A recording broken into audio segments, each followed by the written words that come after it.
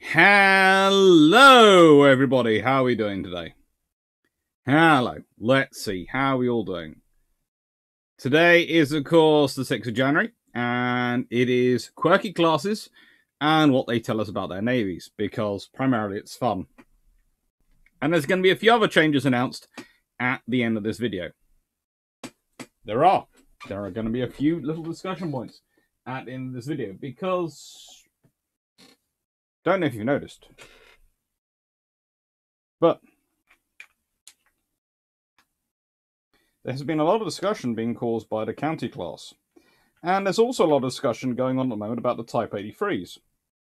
And as such, I've made a bit of a long-term plan for the year. So, I'm going to explain all that at the end. There we go. Right then. How are we doing, everyone? Let's say hello, Peter Dawson. Hello, George Newman. Hello, Jess P. Hello. Hope you're all well.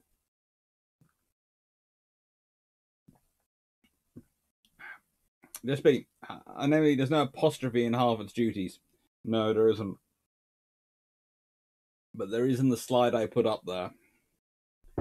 The reason I put up the little mistake was in case people decided to copy it. So I'd tell if they were copying me or not. That was just me being, cruel. Hello, Colin Cameron. Hello, Ollie. Hello. I don't think I've seen you before, or have you changed your name since you were done last year? Hello, Rick Basava. Hello, Knight6831. Was Adrian Hood starting to reach the end of her life before she got sunk? Not particularly. I wouldn't say she's particularly starting to reach the end of her life. She's definitely in need of major upgrade, but that's more to do with the changing pace of time. Hello, Annette Paul. Hello, M35 Benvids. Hello, Anuk. China setting up a naval base in Equatorial Guinea will end up on Biltram's, but my questions on that I think are reasonable to ask. Probably reasonable to ask, not really for this particular live, but there are probably reasonable to ask questions. GD Harmon, hey dear Doc. From where the US Navy ships would quickly as they could be USS Michigan, the paddle wheel, iron hulled frigate or something, and 2 paddle wheeled aircraft carriers, Wolverine and Sable. Well, Michigan almost made it. Didn't, because there were other ships which had other navies which had paddle wheeled frigates. So honestly, you can't really be that picky on calling a paddle wheeled frigate quirky. The Royal Navy had one, and well, had more than one. The French had a couple. The thing is, paddle wheeled frigates, they might be quirky for us to look at, but at the time they're fairly common. And as for Wolverine and Sable, I decided not to go with those because of the second part of the question. Quirky classes and what they tell us about their navies. They really, what Wolverine and Sable tell us is that the US Navy really wanted to train pilots as quickly as they freaking could without using up an active carrier and also losing pilots. Hello, Sean. Hello, Bijan. Hello, Richard Orta. Hello, Calvin Gaswick. I was almost on time, and then, well, XSplit and YouTube decided to have a debate as to whether or not I could log in through them. We'll leave that to one side. Hello, Calvin Gasberg. Hello, DG40. Hello, Dep Squad. Hello, just upper pedantic. So I offer my apologies. Nope, pedantic is fine by me. I'm often pedantic myself. After all, I have to mark people's work on occasion. And when you're trying to decide between whether someone gets a first, which is 70% or above, or a 2-1, which is between 60 and 70%, it often comes down to which is, which has the least mistakes rather than which one is the best written. Hello, Felix B. Swiss patrol boats. Tempting. I see him, Richards. The book is on the way. I'm glad it is. And hello, Wolf. Hello, Tana Perkia. Hello, Tommaso Balsoni. Hello, Tommaso Balsoni. Finally managed to catch you live. Thank you. Time zones are annoying, yes. FEZ6280, that's just trying to be cruel to me. I'll try once more to see if my guy actually answers explains anything at all. Hello, the narrator. Hope you're well. Thank you for the super chat. Hello, Dichen Gavrik. Hello, George Newman. Hello, the Shrike616. Hello, Jean V. Hello, Graham Detsy. Thank you for catching me live. Hello, Malaga. Hello, Ollie. Hello again, Ollie. Indeed, it was a name change. Ah, good.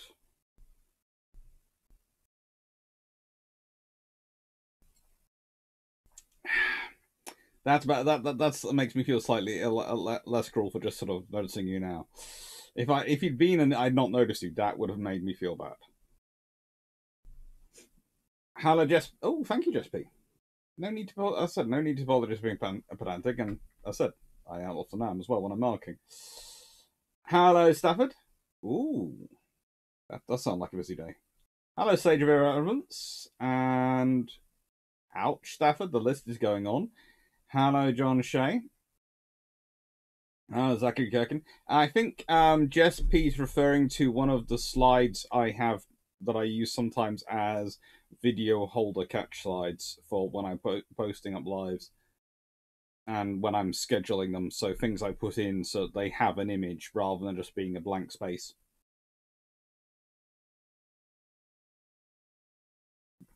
Knight 600, no, she wouldn't have been converted to an aircraft carrier. She'd have been rebuilt.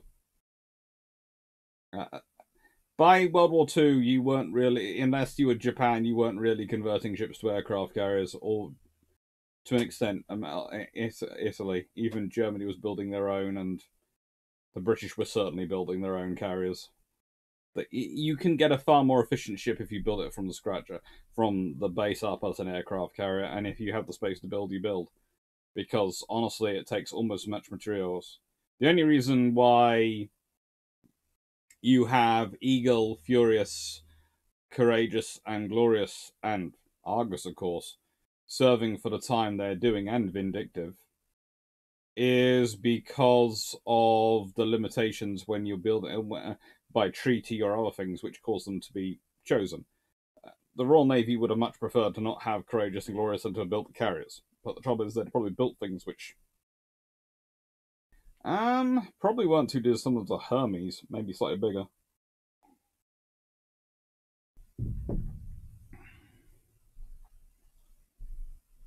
How's that going? Just like, as I recently got a book on French warships in the Age of Steam, I wonder if you'll include any French vessels and which ones. Oh, there will be some French vessels in it, but I'm presuming it's this vessel or this book which I've got up here, which is written by Roberts. Which, if I quickly, this one here, and that's going to be the basis of quite a few little videos coming up. Hello, decision.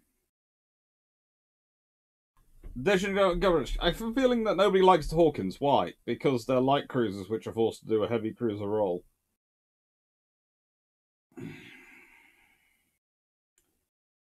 Narrator, last night me and my IC discussed in detail how bootstrapping the Royal Canadian Navy and Royal Navy would work if you decided to intervene with a time machine. Oh, there are so many things you do with a time machine. Take care, Savage. Lady getting lunch. Hello, the Royal Router. Hello, and Seneca Nero. Hello.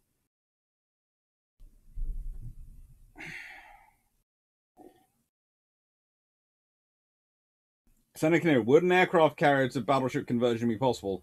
And what would such a ship look like? It's possible, but basically imagine a Lexington class as a battle cruiser. We'll be getting into the Lexington class in a bit, so we'll do that. Yes, it's milk. I said it's no iron brews only on Sundays at the moment. So I've got all the bottles for Sunday stored down here, and we have taken delivery of, well, as put this way, both me and my sister were told we didn't have any. Well, no, I'll put it. I asked my sister this morning. She said, "Oh, we don't have any milk in the house, and I can't get any order." So I ordered some. So I got 16 pints delivered. And then Tesco's turned up this evening, and they, lo and behold, they've also brought 16 pints. So we now have 32 pints, plus we had this bottle still in there, which needed to be drunk and finished off. So basically, I'm drinking milk to save the fridge. It helps. Okay. Sage of Irrelevance. Are Japanese submarine aircraft carriers quirky? Well, this is what we're starting off with quirky, as in the Fao di Bruno, which is basically the Italian Navy saw the Royal Navy's monitors and went, oh, we want something like that. And then they forgot they were Italian. And they built this. Because I don't know about any of you, but I have honestly never seen a less Italian-looking ship. It's not. Mm.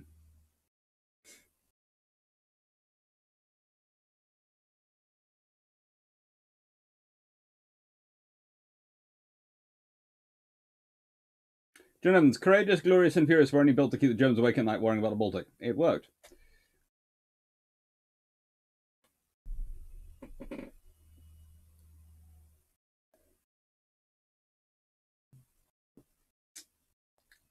Graham Dempsey, so I'm running a war game with 1/6000th scale of the Falklands conflict. Which ships do you think would change things most? A 4-carrier task force of Ark Royal, Eagle, Hermes, and Eagle and Hermes, Eagle and Hermes, and an Eagle, or something, or 2 refitted Maltas, or 2 CVA-1s.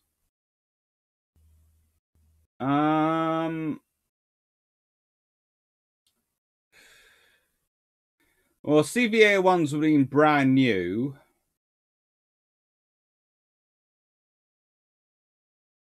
But I think, honestly, you'd probably be better off with the refitted Maltas.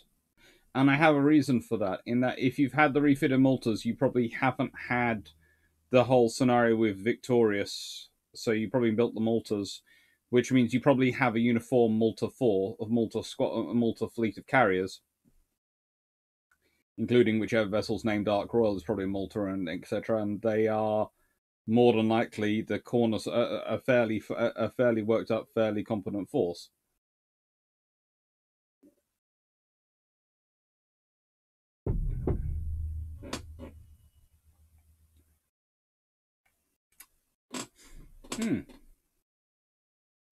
Zacharian, I got it as a Christmas gift to myself. Glad I know I got a hopefully useful book on French vessels with it. Also, would you recommend any other books by Stephen Roberts? Of the 3 I've got, I haven't got any problems with any of them, so I'd say all of them are pretty good. It depends if you're interested in the topic. They're good. They're good books. He's kind of like Norman Freeman, but slightly more artistic, I would put it as. Whereas Norman Freeman's slightly more sciencey, engineering.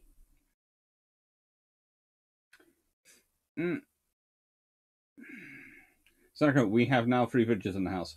Well, I have a second fridge which is ready to go in down here, but hasn't gone in yet because we've been doing a whole argument VDF over power usage, and I thought plugging in another fridge would probably win them the argument.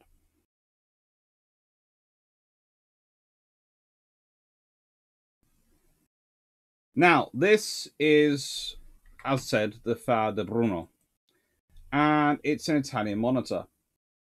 It is built by the Venetian Arsenale, who build very beautiful ships. It's built during World War One. It's completed in 1917. It played a role in the Battle of Isonzo, and is finally decommissioned theoretically in 1924, but becomes floating battery GM-194 at the beginning of World War II and was towed to Genoa, where she spent the rest of the war.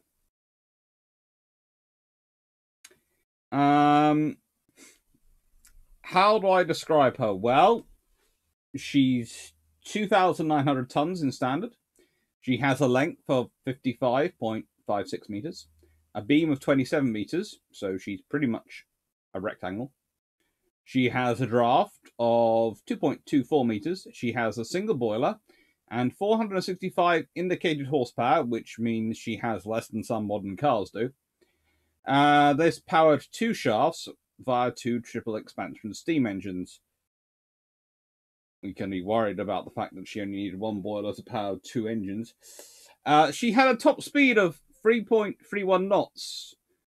I'm fairly sure that's with a lot of luck and a tailwind. A complement of 45. She's armed with a pair of 15-inch guns. That's twin 15-inch forwards. 4 single 3-inch AA guns and 2 single 40mm AA guns.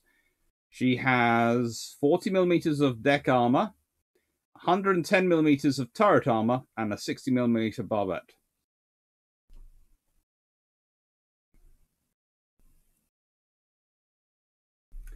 Her hull had a concrete cofferdam, nearly 3 meters thick, that was strapped to her hull. And yeah, this ship is. The pictures from the front are even more interesting. If I just pull that up, I went for the rear picture because, frankly, I was trying to torture you all.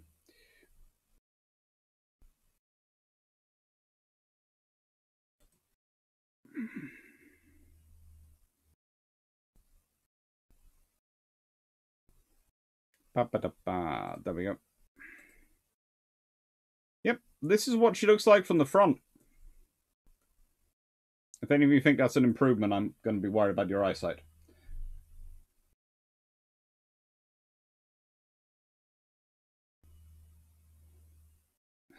Tommaso Balsoni. The fact that I like Furious in a various and odd configurations probably tells me more about me liking quirky stuff than about her own quirkiness, probably. Yeah, the trouble with having HMS Furious in here as a quirky ship, it would be that she would be her various forms are all quirky. Joe Scott, are you going to look at a circular lot later? No, but probably in another video at some point.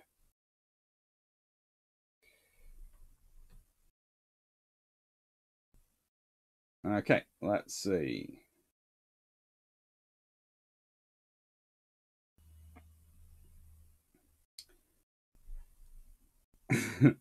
Sadako, that ship doesn't look like a ship from any nation. It looks like something nobody would pick up as lost and found.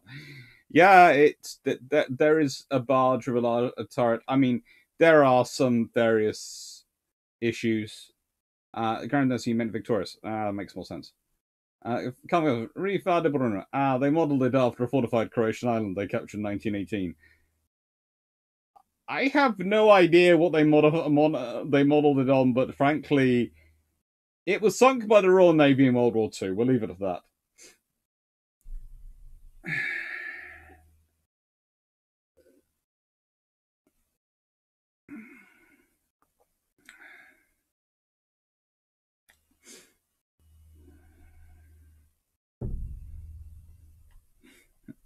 Olial, can it be said that it's floating or just not sinking yet? Well, I wouldn't. Let's put it this way: even in the Mediterranean, I would be not that keen on taking it out into the water. I'm surprised it actually went round Italy rather than just spending its life in the Adriatic.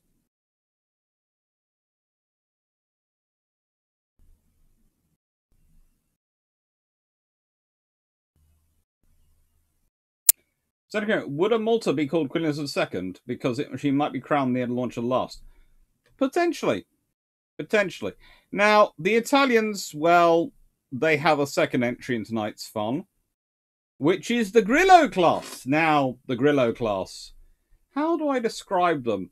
Well, they're technically termed as tracked torpedo motorboats. And they're developed because, whilst the naval blockade had managed to force the Austro-Hungarian Navy to keep their principal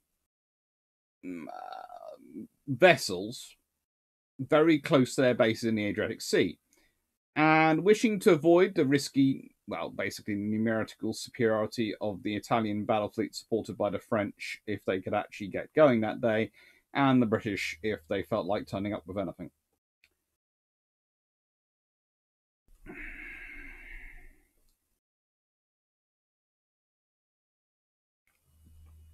basically,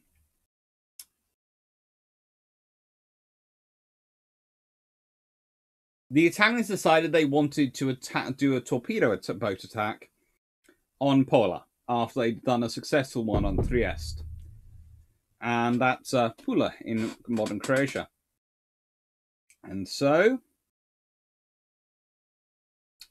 they designed these. Top speed of 4 knots, capable of taking 2 18-inch aircraft-type torpedoes, displacing 8 tons with a length of 16 meters, a beam of 3 meters, and a draft of 0.7 meters, with the installed power of 10 horsepower. Now, for those who are not quite sure what 10 horsepower equates to, let me say this. My first car was a Vauxhall Astra Merit Estate. L813 VHR, I think her number plate was, from memory. And she was lovely. But brand new, she had all of 97 brake horsepower. That was brand new. I'm fairly certain by the time I got her, she was down to her 70s. So they make 4 of these vessels, and not even their combined horsepower comes to the level of my very old first car.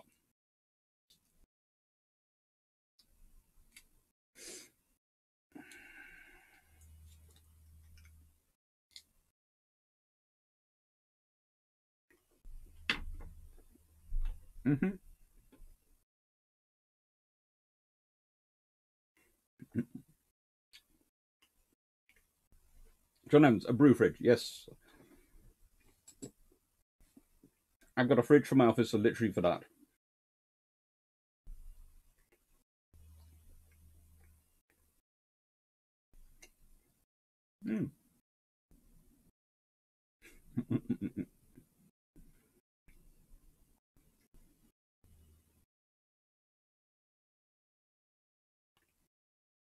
Hello, Yukers. Hello, Mark Palfram. Hello, Mitch Lotes. George Union, 3.5 knots going downstream with tailwind.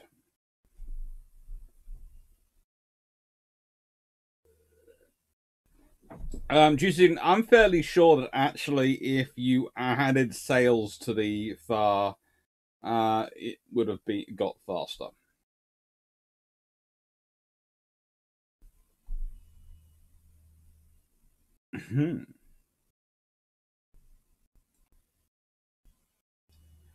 The father, Bruno. How far behind him? Thanks. Right.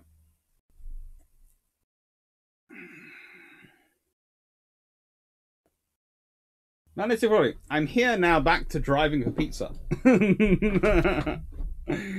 Oh.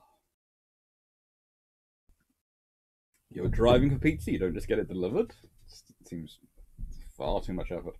Narrator. It looks like one of the ships I built in FTD went under emergency.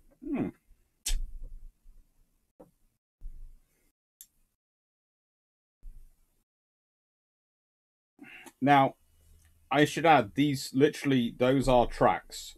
And the idea was sandbanks, etc., they could just pull themselves over.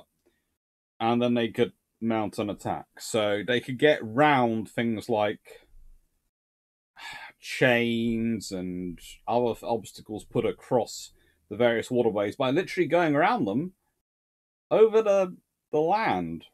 If anyone wants to take a torpedo boat on land, and it doesn't have a machine gun on or anything on it, so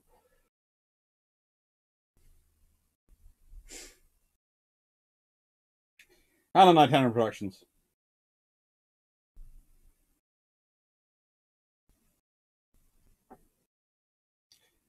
New York 4472. So the Italians made a floating breeze block. Yeah. Yeah, I'm not sure. The Father Bruno, it was actually. I'm not sure if they were actually even fighting when they sank the Bada Bruno. I think they just sank it on grounds of it was disturbing to Ron Eddy's shipping.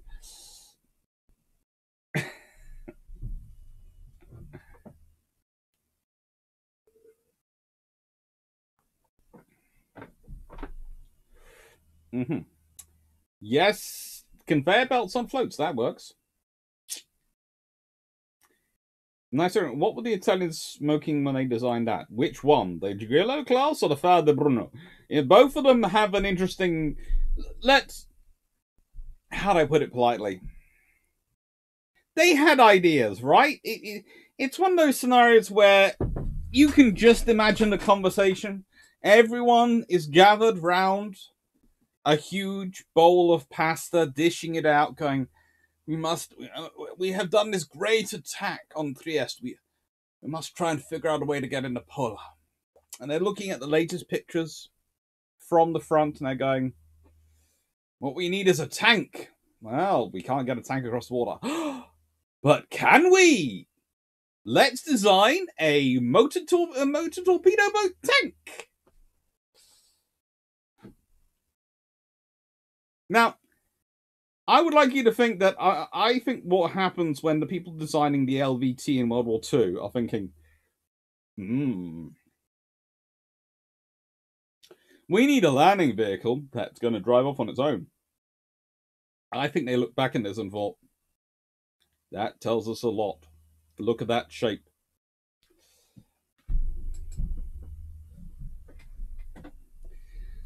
Oh yeah, at least the Grillo design have a specific design and needs to look like that. True, but it also shows us that the Italians themselves have decided that. Well, here's the thing. Listen, they're using aircraft torpedoes on these things, and at no point is they're not sort of thinking, well, why don't we just pump out some more aircraft and do an aircraft or aerial torpedo attack on the harbour? No, we're going to try it this way.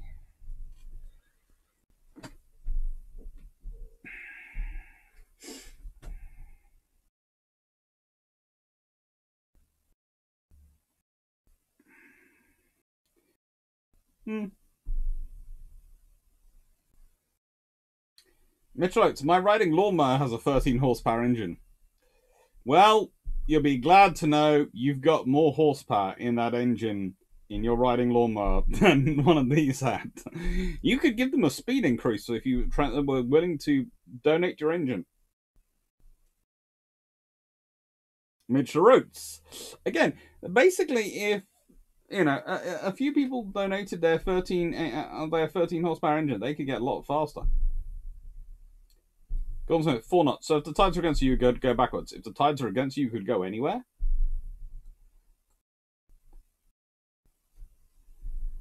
And the Shomack, didn't the Wright Flyer have more horsepower than the Grillos? Possibly. I haven't looked it up.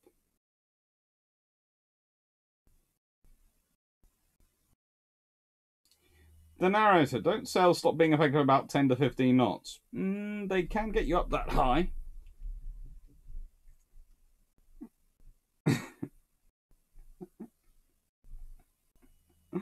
Although, as narrator as G-Studion pointed out, American Cup yachts can go a little bit faster, but they're kind of extreme sailing machines.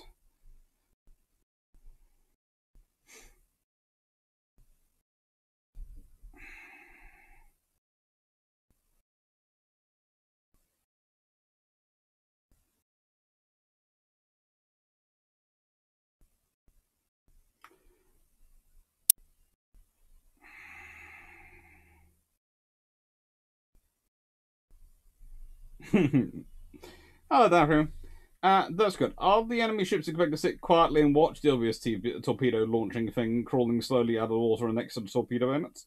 I presume their plan was to attack at night. Hello, Jonathan Burrow. I presume. They did try it a few times.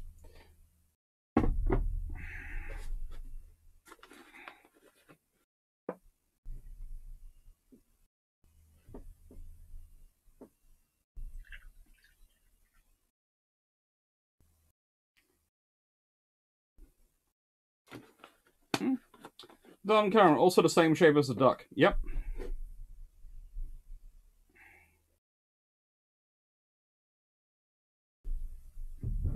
So, the X1. And, well, there's a very good book about the X1, which I've got. So I'm just going to grab that book quickly. Because if you're lucky enough to have it, you might as well use it.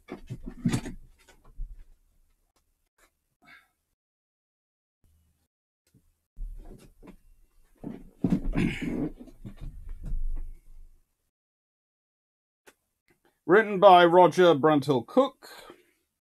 It's a very fine book. It has all the schematics and the pictures and the various things in that you would expect.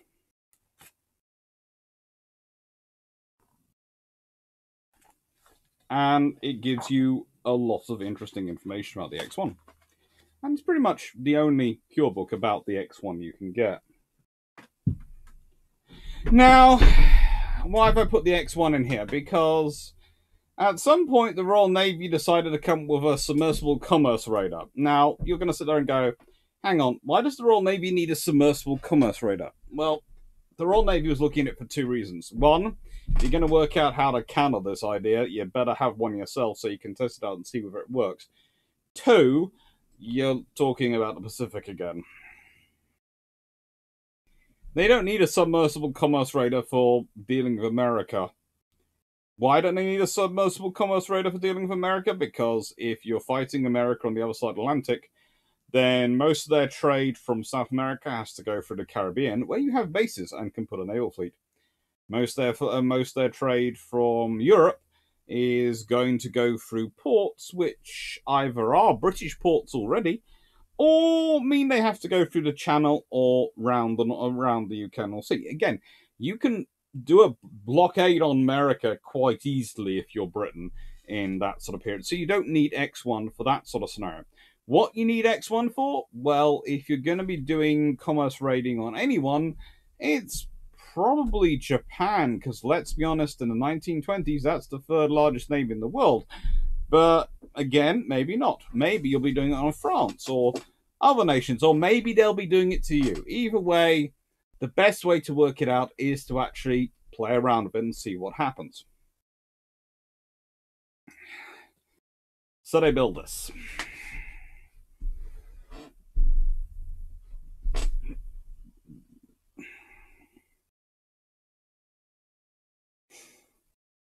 It's armed with two twin 5.2-inch guns. That's 132 centimeter guns. I mean 132 millimeter guns. Sorry.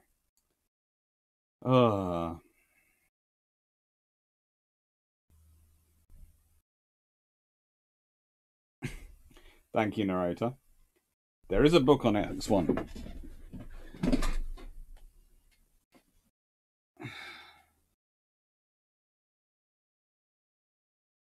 And it's a pretty cool design. It's got a 1-inch thick pressure hull. Is roughly 19 feet or 6 meters in diameter amidships, and was divided into 10 watertight compartments. Her internal hull was almost completely surrounded by an external hull, which also contained the main ballast tanks and most of her fuel. Her intended maximum diving depth was 500 feet, that's 150 meters, but was reduced to, well, 350 feet or 110 meters once in service.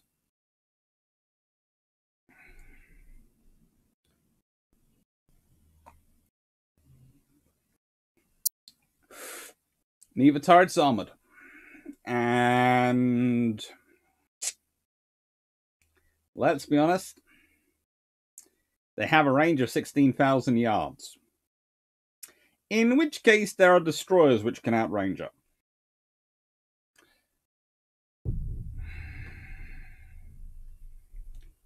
They carried 100 rounds per gun.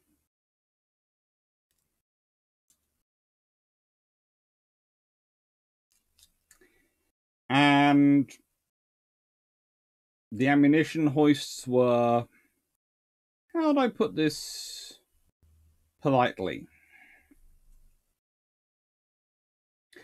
The ammunition hoists were erratic at best. In fact, it's rare they actually managed to maintain full pace of operations that they were supposed to. In fact, 6 rounds per gun per minute was almost never achieved. And when it was achieved, it was achieved by cheating. Jonathan, I'm surprised there's none of the old French pre-dreadnought. No, this is quirky, not disastrous. And I thought there's no one that delivers pizza to where I live. That's both a market opportunity and a distressing thing. Even in the wilds of Cornwall, I can usually get a pizza delivered. Chinese, no, but pizza, yes. I'm not talking about Domino's or Papa John's or Pizza Hut or anything like that. I'm talking the local pizzeria. Mm-hmm.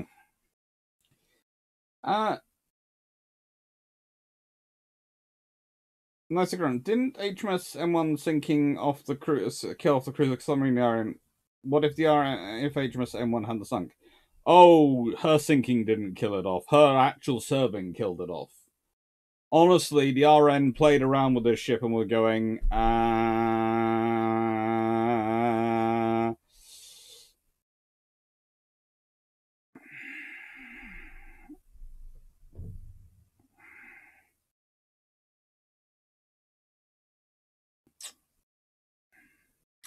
She was scrapped in 1936. She was placed in reserve in 1930. And in 1930, her commanding officer wrote about her. Internal arrangements not very satisfactory because of overcrowding of auxiliary machinery. Accommodation is cramped, ventilation poor, and the ship suffers from humidity. Diving arrangements good. That's about it. She had good diving arrangements. The main auxiliary engines were so troublesome she spent most of her life under repair. And then they started trying to build the M-class. And we won't get into the M-class because that just gets even worse.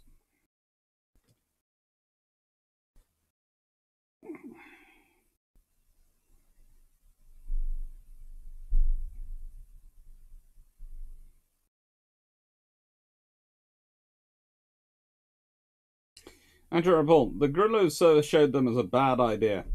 2 got sent to attack Polar, had to be scuttled the next morning by their crews lest they be destroyed. A 3rd got destroyed, the 4th was abandoned. I lost that out. Half of US trade was with the British Empire before World War II, so the Iron would not exactly have much commerce left to raid. Pretty much. They're just commerce raiding and a war against the Americans just doesn't feature really. It's a distant blockade by just going, you're not trading with them. And the other European powers going, but we want to. And the British going, you send merchant ships past our ports headed for them. They won't come back again.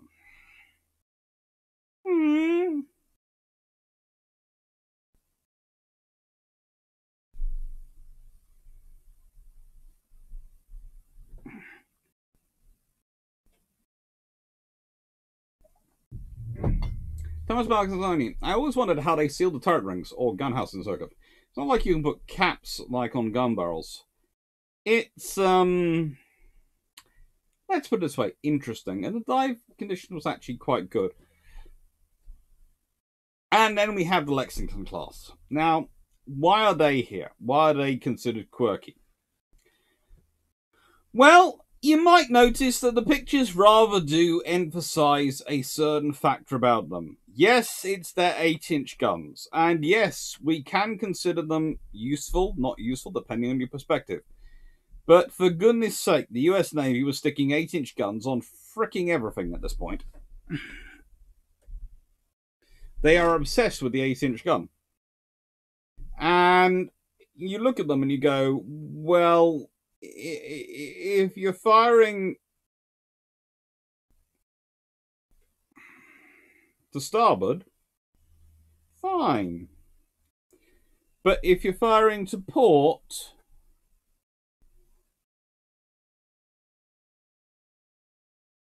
ouch.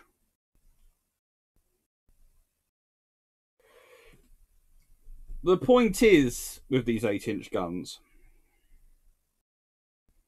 and the reason the Royal Navy finds them especially quite interesting, because at certain points they do have their own ships with guns and they sort of get rid of them quite quickly, is the policy is if you've got an enemy cruiser or anything enemy ship getting in range at which those 8-inch guns are useful, something has gone dramatically wrong, and that's a lot of deck space used up for 8-inch guns, and a lot of ammunition space used up for storing ammunition, and spare parts, and crew to keep them going.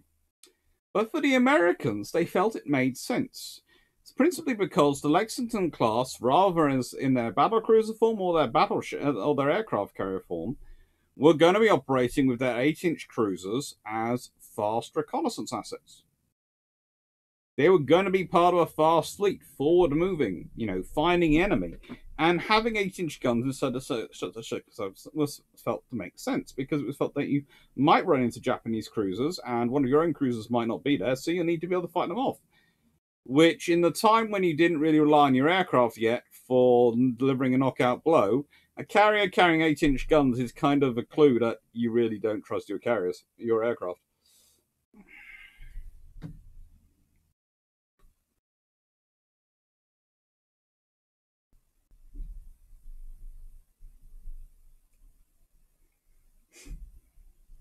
That's good.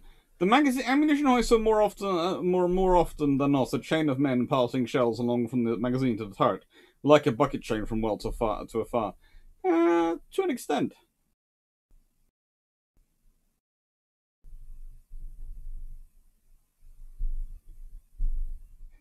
Canon Ray, how would an X1 have gone up against a German World War II armed auxiliary cruiser like Cormoran or in surface action? It would have been dead in seconds.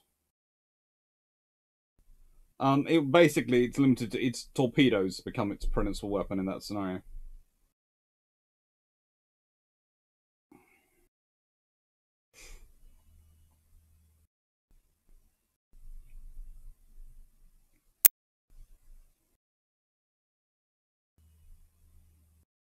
Hello, Retail Fox.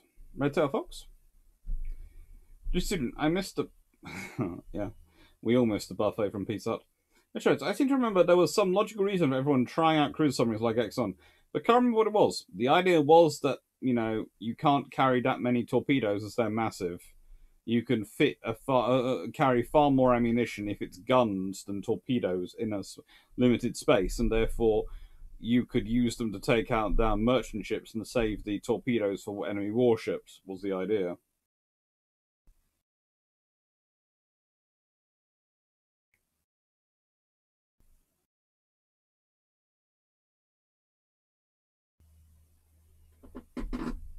Lexington at Mattapan. Definitely staying in battle in the Roaring Waters. Yep.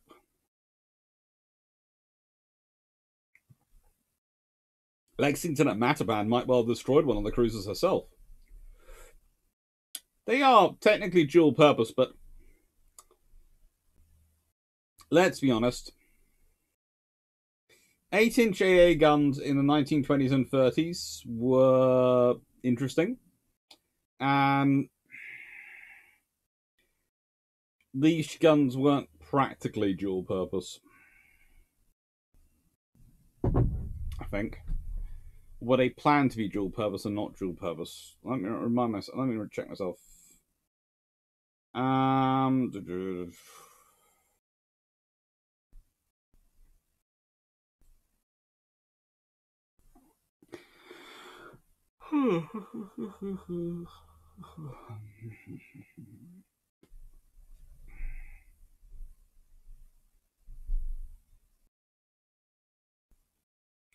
They're Mark 9s. Maximum elevation of 41 degrees. So, no. But I thought they had been planned for dual purpose. I'm not sure.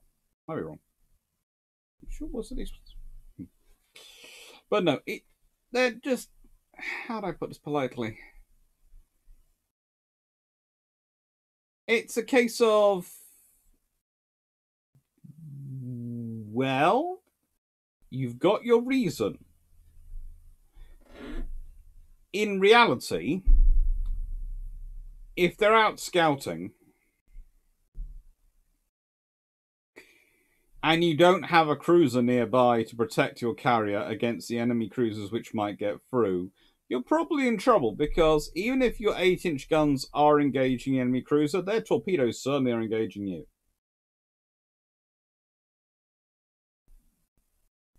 It's just not good.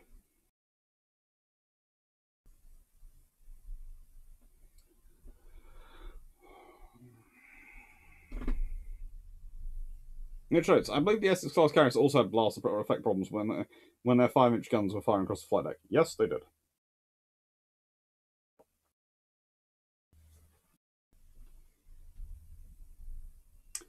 Royal Router, you're perfectly right.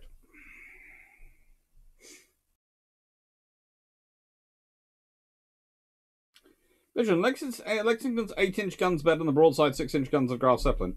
Honestly, I would prefer not to have either. I'd prefer to have more 5-inch or 4.5-inch. You know, I'm quite happy with those guns. They are far better for what an aircraft carrier needs.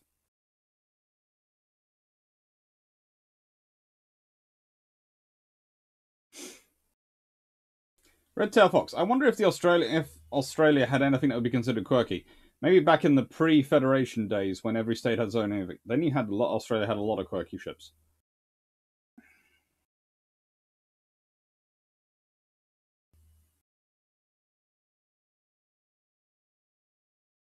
That's asking. You need only a single 4-inch gun to take out on a merchant ship.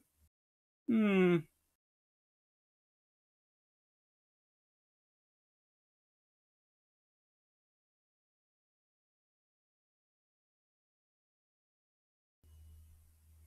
And it's alright. Good diving arrangements. Servicing arrangements have somewhat to be desired. The X1, there was a lot not said, I think, in that write-up. But I'm fairly sure the various submarine commanders knew what was going on and knew what he meant when he said it.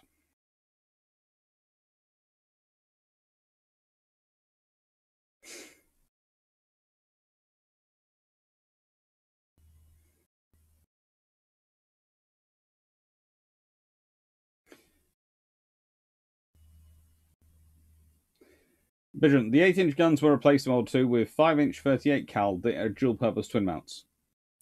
And we can all be very thankful for that.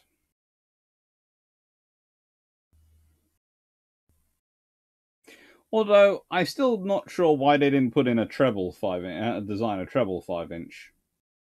Why don't we with twin mounts? Because, you know, they could have fitted them there. It's an 8-inch going down to a 5-inch. But I suppose it would have taken time and then been having your own individual gun, but it still would have been fun, because a triple 5-inch mount would have been, well, once you develop a triple 5-inch, let's be honest, you're going to start using it on things. Excuse me, I'm just turning off the heater. Oh, it came on, and with everything else, that's going, why am I starting to feel tired? It's lovely and warm in here. Oh, that's why. It's very warm in here.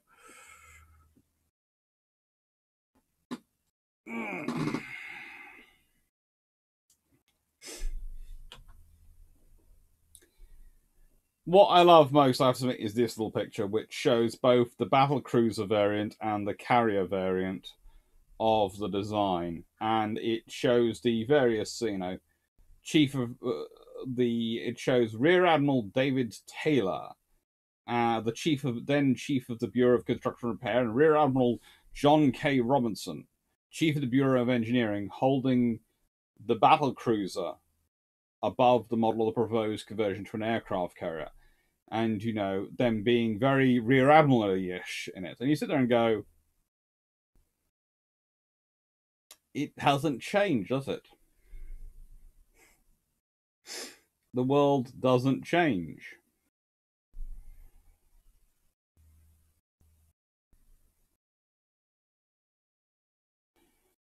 And from those, before we do Sukhov, I'm going to expand this just a bit more. Okay, I'd like everyone to guess from the line at the back, not the two men holding the ship up, but the people in line back.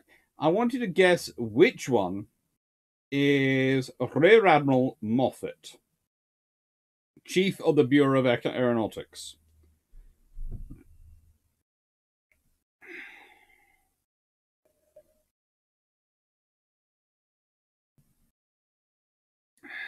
I know it's quite a small picture, but have a look. Which one do you think it is?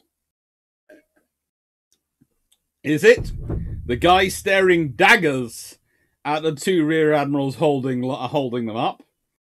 Or one of the three gentlemen who looks intrigued and enthralled in this new ship?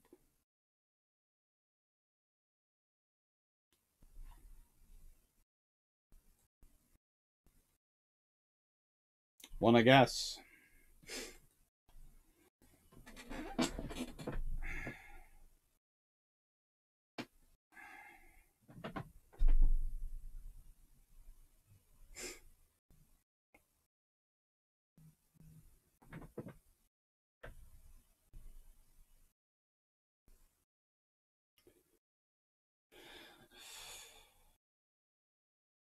Do you remember why did Italians twin 8-inch turret guns so close together? Well,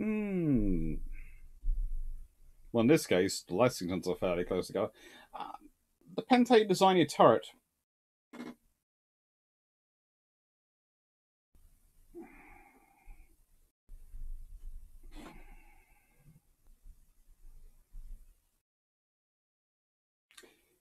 Vision. No, if you look at the photos, the double inch 38 cannons take up the space of the twin 8-inch guns. I know that yes, they do take up the space, but actually, you've got a far bigger turret ring for the 8-inch guns than you need for the 5-inch 38s. So you could, as said, start at the trouble. But yes, it is easier to just pick the 5-inch 38 off the turrets off the production line and just switch them in.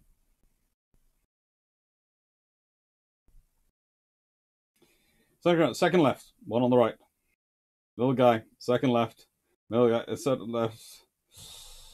Bloke mustache. Rear arm muffled is the second from the left. You are right. Second from the left. The one staring daggers at everyone. The one who looks like he would willingly grab both the other rear admirals, one in each each one's neck in each hand, and squeeze, is Rear Admiral Moffat. And I'm told that was him looking pleased with them at the new design. So goodness knows what he said to them in private.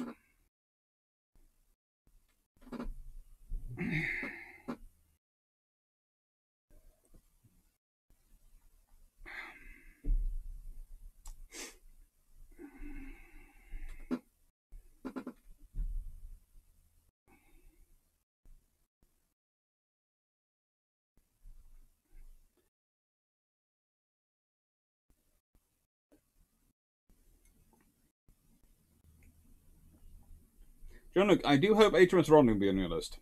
Probably not.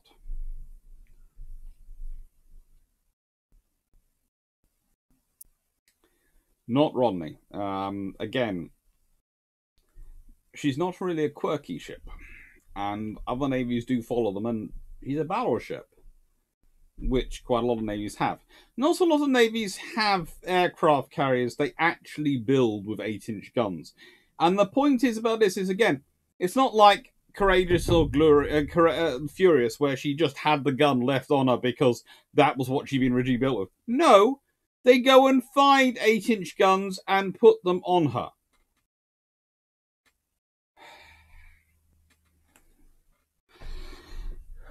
It could be worse. They could have tried to stick a 16-inch gun on there. No, grab one neck in each hand. I'm fairly sure what he's planning.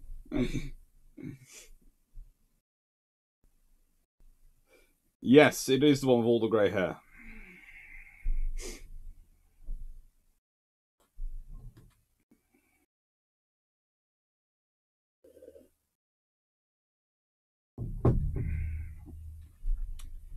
He's a cool guy, Moffat. It's a shame he dies. Right. Because I have no idea why the British try X1 and then they go to the M series and the French do this. The Surkoff.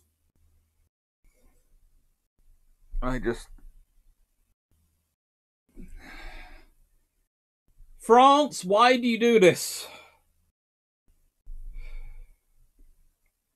If you're thinking, this looks like a terrible hull for underwater operations, it is!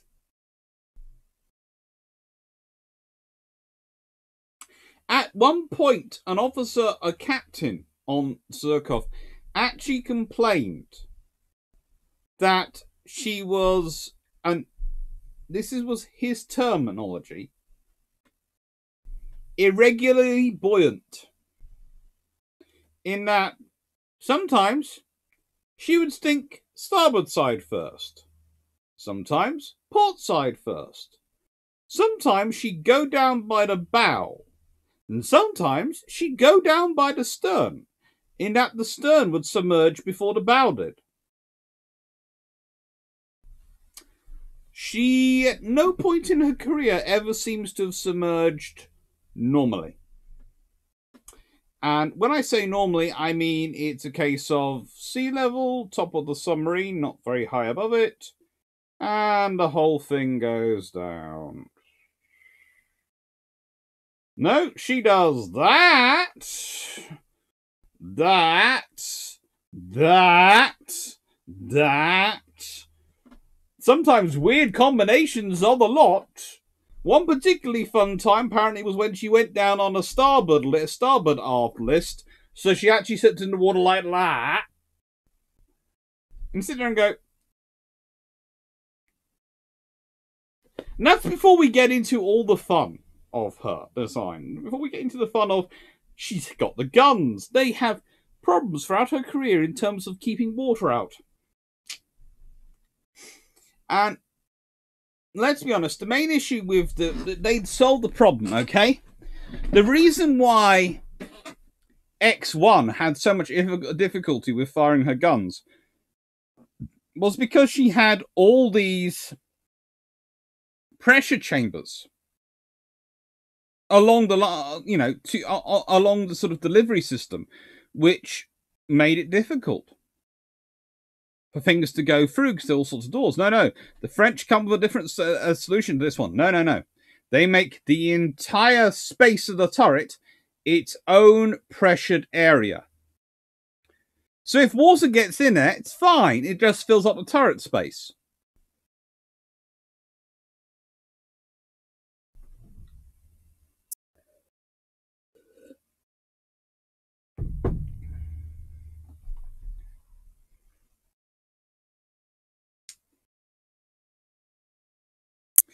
That's all right. No wonder the British decided to make decided not to make two G3 class carrier conversions.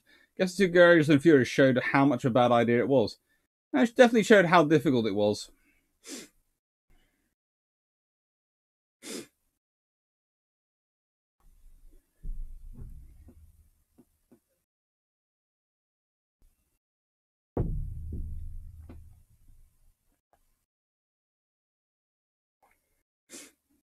Let's take on, why did Furious have 12 planes left than Glorious and Courageous? Simple, is it? Really? Furious was a slightly different design, and more importantly, Courageous and Glorious, they did a lower rebuild and built it up so that their smoke and funnel gases went up through funnels, which went up the top and up through an island structure. Whereas Furious had them, well, at various points running along inside the hangar and going out over the aft. Because she was a flat top, whereas Courageous and Glorious had islands.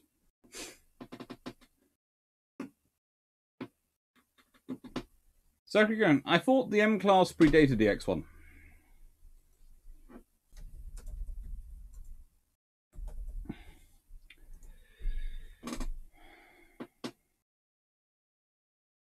Let's see. The M-Class are built, well, how do I put this? The M-Class are in service 1920 to 1932. And they have various modifications on them. The X1 is 1926, and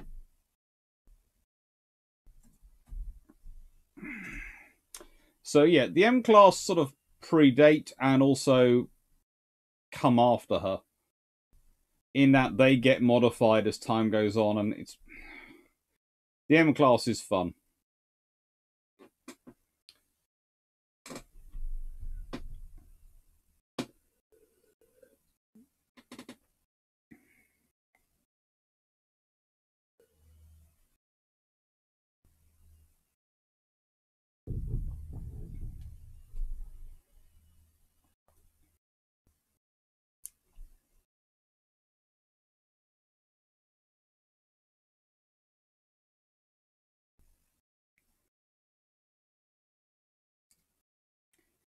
Anuk, Moffat died in an airship crash. Yes.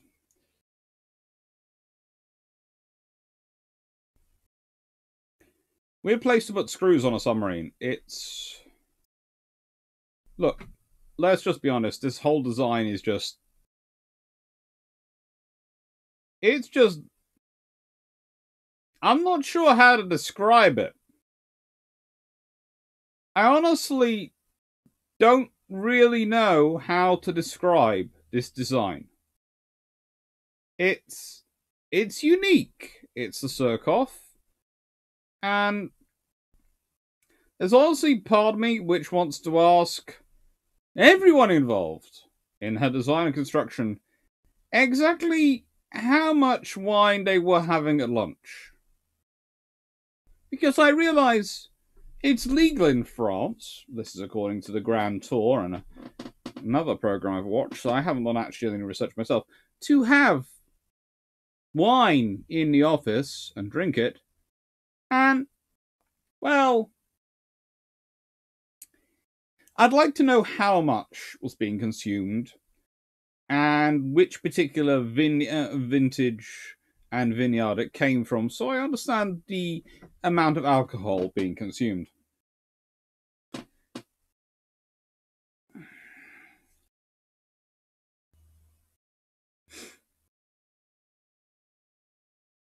Shrike 616. Surkoff. My spirit animal. Useless, overpowered, and eventually sinking.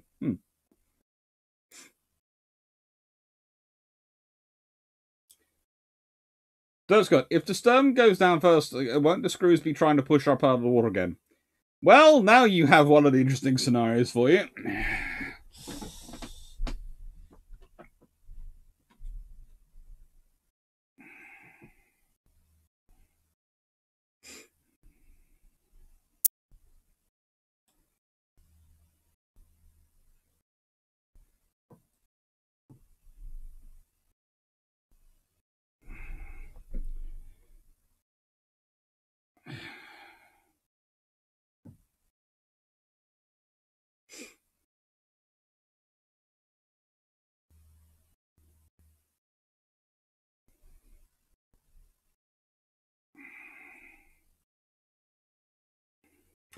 What does this tell us about the French Navy? Well, it tells us that they're still trying to innovate, but it also tells us that they're desperate for something. They're desperate for that edge still. The fact is, they'd thrown all their efforts into the Juna Col. That hadn't worked. Then they started building what would be called pre-dreadnoughts. And by the time they really got those started up and running and production line, everyone else had started dreadnoughts. And now, in the interwar years, what are they doing? They have a role: protect the French Empire. Trouble is, the French Empire is neither as big nor as maritime as the British Empire. And the other problem is for the French is that they have a massive land border in Europe and they have quite aggressive powers sitting not far from them. Especially in the 1930s, they have Italy, Spain, and Germany to worry about. You can sort of understand them trying to go for a different approach in naval terms, which the Surkoff is certainly a different approach.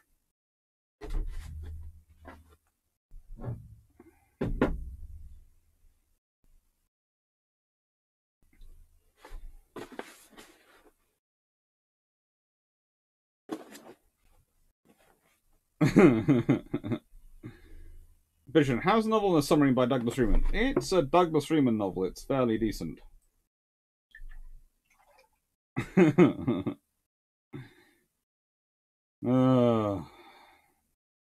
There are lots of various ideas on what the French were actually on in the chat. Could the Circos turret rotate even a bit?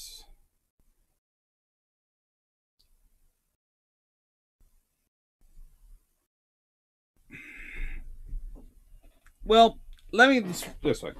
Here are some technical challenges. Okay. Due to the low height of the rangefinder above the water, the practical range of fire was 13,000 yards with the rangefinder. If they used the periscope, they could increase that to 17,000 yards, which, if we remember the X1, is not that great. The duration between the order to surface and firing the first round was 3 minutes and 35 seconds. The turret could be moved. If you're going to fire a broadside, though, you have to remember that once you've surfaced, you then have to deal with all the things which are built into the turret to waterproof it, and then rotate it.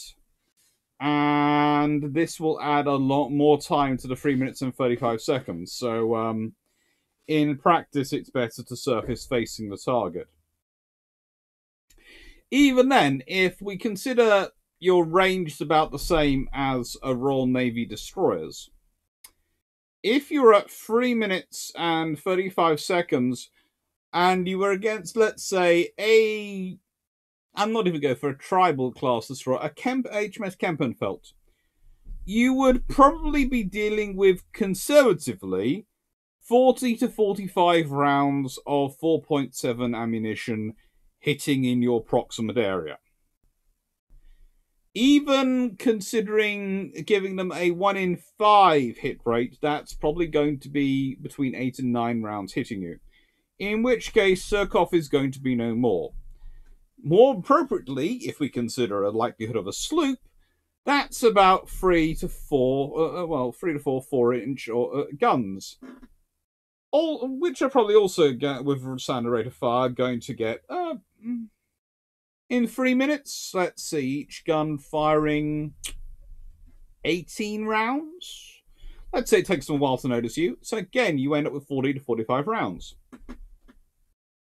That boat is sunk if you're against anything which has remotely the ability to fire at you.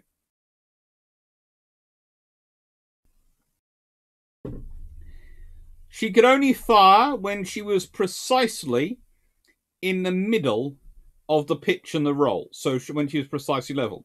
If she fired when she was pitching too much, so when she was precisely level, she could fire. If she fired when she was pitching forward, she would go out of the water. If she was fired when she was pitching aft, that could cause her to flood herself. If she was rolling, well, if she fired when she was on a downward roll, the violent motion could cause her to rock, which would probably kill pretty much everyone inside her. But if she fired when she was on the upward roll, it was theorized that she could actually flip herself over, i.e. capsize. The turret couldn't be turned if the ship was ever rolling greater than 8 degrees or more, and she couldn't fire accurate at night, and the magazine only carried 14 rounds for each gun.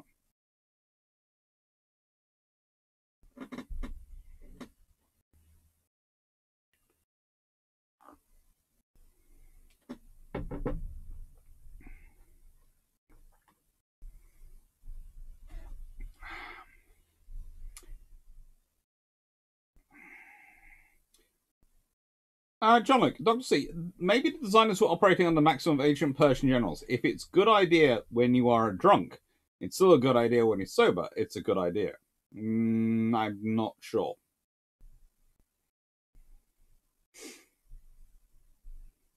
That's interesting. The Sukhov had anti-ship missiles like sticks or something. It could have worked. No, it couldn't.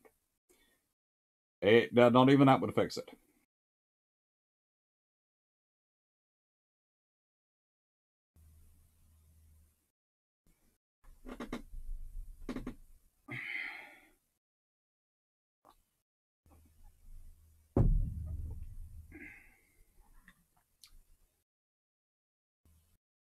$96.40. I am so sorry for hearing that one, but finally you've got your pizza. You had to do a 10-mile drive to do. It sent it to the wrong store. That's just rude of the app. That's good. I still maintain a Deutschland class were a fantastic merchant convoy escort. Good endurance, excellent acceleration, and guns big enough to make raiders reconsider. Yeah, they just won't build us up. And a Zep squad, designed for Navy naval convoys to protect. Pretty much.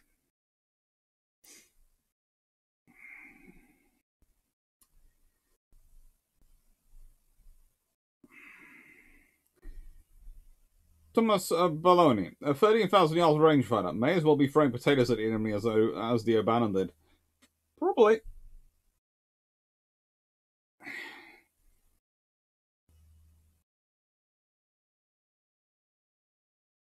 Colin Cameron, I was in Waterstones today and asked out of curiosity if they had your book. I will already have a copy, and they said they cannot even order it. Will it be in bookshops eventually? I don't know. It depends if they have to talk to Pen and Sword, and I'll find out that way. I do know the online ordering is doing quite well.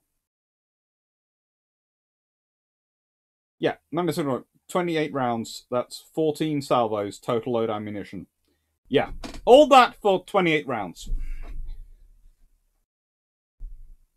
She couldn't fire accurately. Like, well, yeah, there's a debate as to whether she could fire accurately at all, but we'll leave it on one side. Magda, since she needed 3.5 minutes on the surface before she could fire, how long did it take for a sub with a conventional deck gun to get ready to fire after the surfacing? Seconds.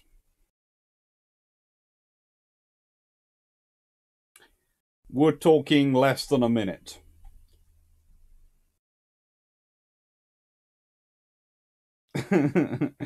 Not a wolf. Note to self: don't eat during Surkov descriptions. The firing description hurt. It hurt me. Honestly, there are far better ways to go than serving on the Surkov.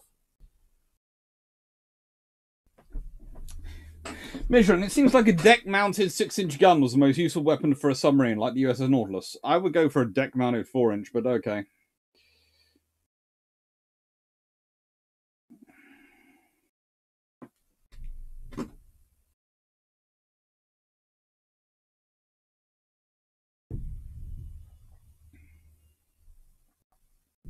I'm sorry to hear that, man. Let's see. It is a terrible idea and done very badly.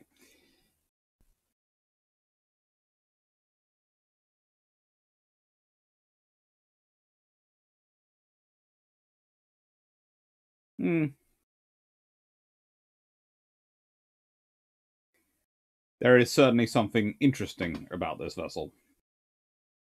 Jason, you really want to know the post Surkov careers of people who push for this thing to be built? If there's any sense of justice, the military career was in designing garbage barges.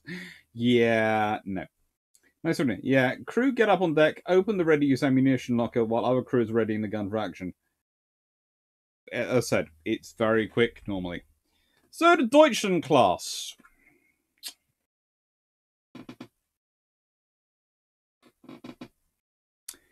The Deutschland class.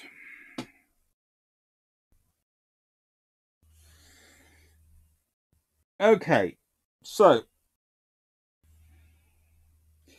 you always have to remember these are built to replace pre-dreadnoughts that the German Navy was allowed to retain post World War One as part of their status.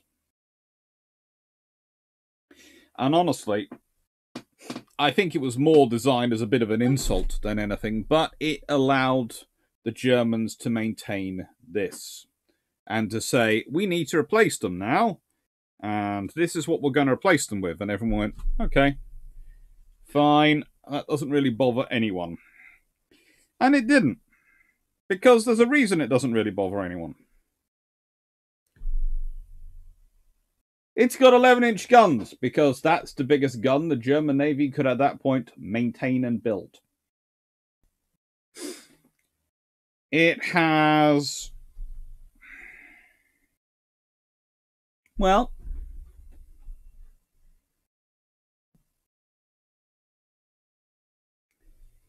it has a standard load of roughly 10,800 tons, which again, no one's really going to bother about too much.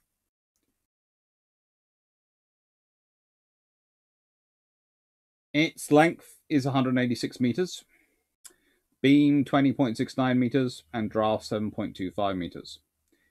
It had 53,260 shaft horsepower, supplied by 8-man diesel engines, and they drove 2 shafts. Top speed, 26 knots, so it wasn't going to outrun anything the Royal Navy had. Now, before you start going, well, really? Here is the point.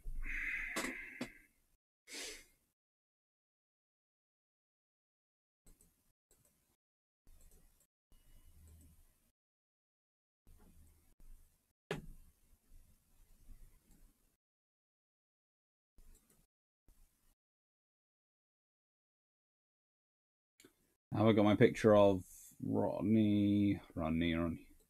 Yeah.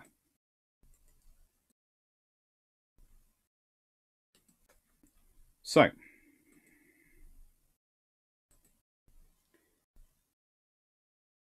the point for the Royal Navy, whenever they are considering these ships and whenever we're talking about them, is a very simple one. We all know that officially these ships were able to do 23 knots. We also know that at several points in World War II, the ship at the front, which is Rodney, was recorded at doing roughly 26 knots. That could do 26 knots as its top speed, and it theoretically could maintain it quite well, apart from in rough seas, when it usually shuts down, and especially as it's lighter, a lot quicker than something which is heavier. So in heavy seas, the odds are actually this ship could outrun that one, even if its top speed really was 23 knots, not slightly more. Simple put, if a Deutschland had been caught like Gneisenau was caught, that would have never got away. That would have destroyed it. And this is the reality. What is it built for? Is it built as a commerce raider? Well, it has the range, but not the speed. Built for convoy protection? What convoy is it going to protect? Start to realise very quickly the Deutschland class are built to try and keep up the skills of the German Navy. And you can understand that. They're to try and keep the yards going, to keep all the skills they need going. But there's a problem. They're honestly not very good. They are heavy cruisers. And I know this is a term I use a lot, but they are heavy cruisers in terms of the guns they're fitted, because that's the other option. That's the realistic option. If you had wanted to be, again, in the Washington Naval Treaty, if you wanted to be cruel to Germany, you could have limited them to heavy cruisers with 11-inch guns. And you could have said everyone's allowed a cruiser of up to 15,000 or 20,000 tons. This is coming from the county class videos which I've got going on. And gone, their maximum gun they can have is an 11-inch gun. The really interesting scenario is then you could have actually got the Royal Navy building 11-inch gun armed heavy cruisers and going, but we'll leave that to one side. The reality is, this is a ship which is designed around those two big triple turrets. And it's an out-of-date design when it's built because it's got a single turret forward and a single turret aft. You know, the first thing you'd have done is go, right then. So if I'm going to cheat and get it to 10,800 tons, I might as well go a few hundred tons more. I might as well stick either a third treble 11-inch turret in, or stick both turrets forward, so she's got all six able to fire forward. And that gives me that. And then maybe I stick secondary armament aft. There are so many things you could do with a Deutschland class to actually make them a viable, sensible ship. And the first thing is get a bit more speed. And you could have done that by, and I'm honest about this, if you consider the space to keep the ammunition at its correct temperature, you've got all the engines in the middle, and then you've got all sorts of space used for insulation to keep those two separate magazines fine. You might as well arrange this Dunkirk style with the two turrets forward and all the magazine space forward, and then you've got all sorts of more space. It's a very inefficient design.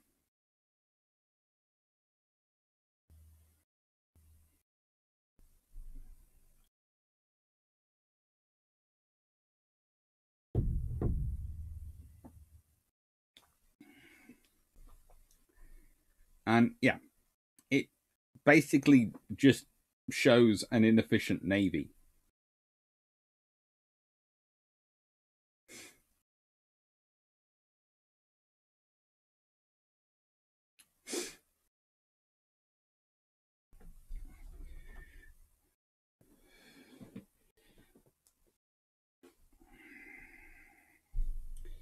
That's good. Replace the 11s with a pair of twin 8s each, and you've got a relatively decent heavy cruiser. Yeah? Remember, I thought they were more as a flagship designs. They're to replace the pre-dreadnoughts, which were flagships at their time, but honestly, nah, these aren't flagships.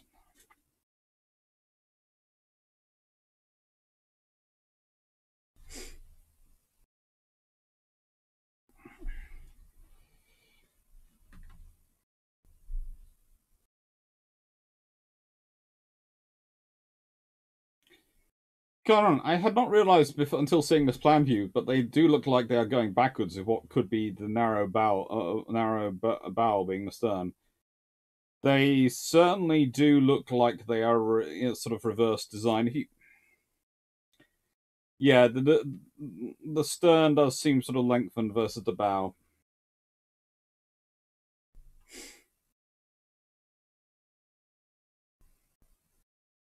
The Deutschlands actually start off before the Nazis get anywhere near power. This is the point about the Deutschlands. They're being built in 1929. They're being designed in 1927, 1928. So they're relatively old ships in comparison to other German heavy major units. Deutschland is laid down in 1929, commissioned 1933. Admiral Scheer laid down in 1931, commissioned in 1934.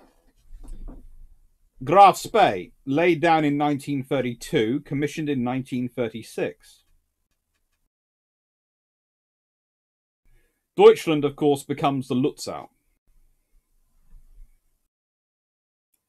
Because the Germans, well, Hitler especially, has a panic attack when he realizes the Royal Navy could sink Germany.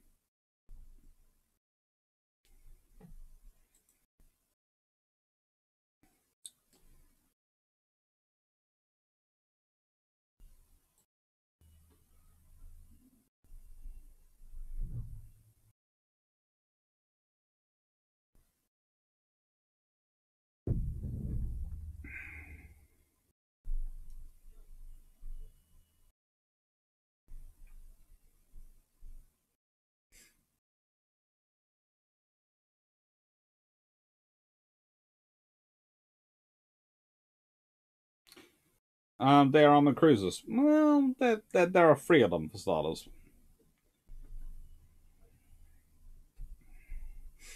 Nice second. Grass Bay currently lies on a side of stern blow off and the aft turret has fallen off. The Royal Router. Were there any other designs being considered for the Deutschlands? There was actually an interesting other design, and if I just quickly go back to that before starting on the Deutschland, which is rather an interesting story in of itself. But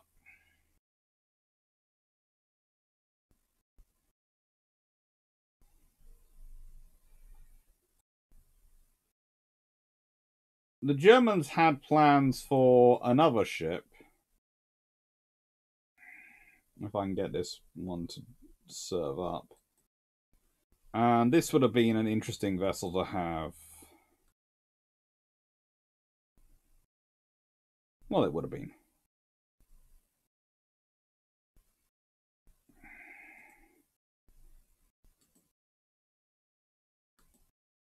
This is the D class.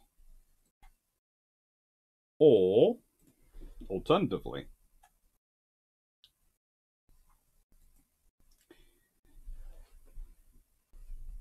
the second generation of Panzer Chief. And this is someone's CG rendering of the design. But they were supposed to be 20,000 tons in displacement. They had a top speed of 29 knots. Still not that massively fast, but a lot faster than their predecessors. They carried again the 6 11-inch guns. They had 8 5.9-inch guns. Those twin turrets, you see. 8 4.1-inch AA guns. Some of the other twin turrets you see, the sort of diamond formation twin turrets, if you see them. And a far better belt. They actually were going to be steam turbine powered, with somewhere in the region of 123,000 shaft horsepower.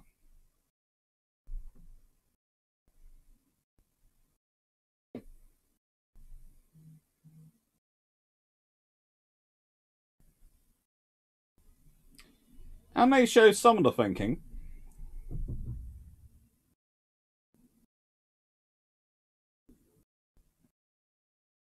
But the reality is the design and construction of these ships is superseded by the Scharnhorst class.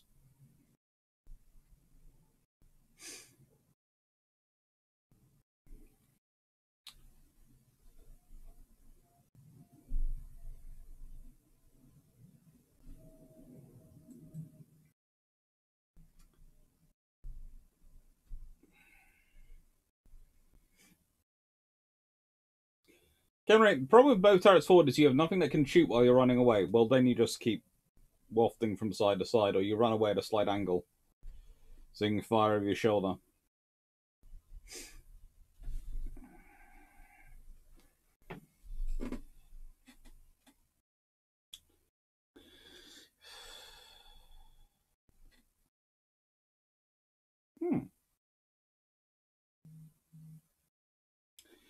Anna, is it arrogance that the USN had both the USS United States and the USS America at one time? I wouldn't say it's arrogance, but I'd say it's setting yourself up for an issue. And to report, considering the rationale behind renaming the Deutschland to Lutzow, how much of a morale blow would it have been, especially considering HMS Britannia sunk 1918 and US America sunk 2005?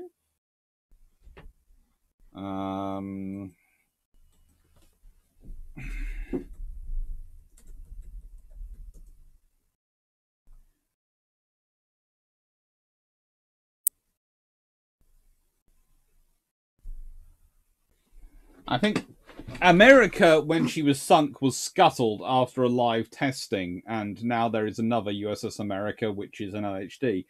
So that's a different scenario. That's you thinking it yourself. Britannia, that wasn't fun, but it would have been more of an issue for a dictatorship than a democracy. Especially a dictatorship which was talking about itself being the 1,000-year Reich. If the Royal Navy sink Germany, there's a problem with that.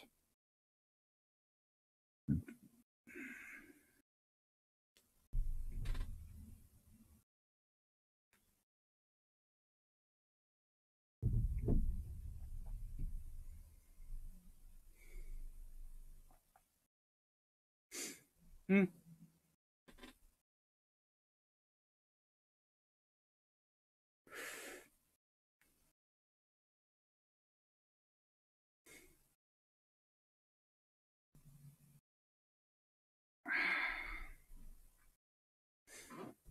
Now, the Gotland, which is one of my favourites on this list. She is technically a seaplane cruiser. She would carry 6 Hawker Osprey seaplanes.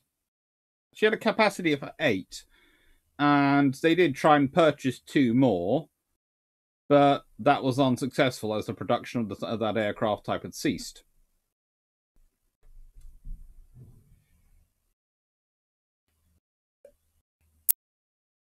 What's worse, it was found that the aircraft were found to suffer from wave damage during rough weather.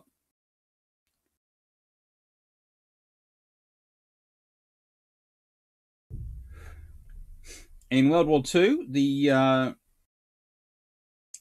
Gotland sighted Bismarck when it broke out of the Baltic Sea.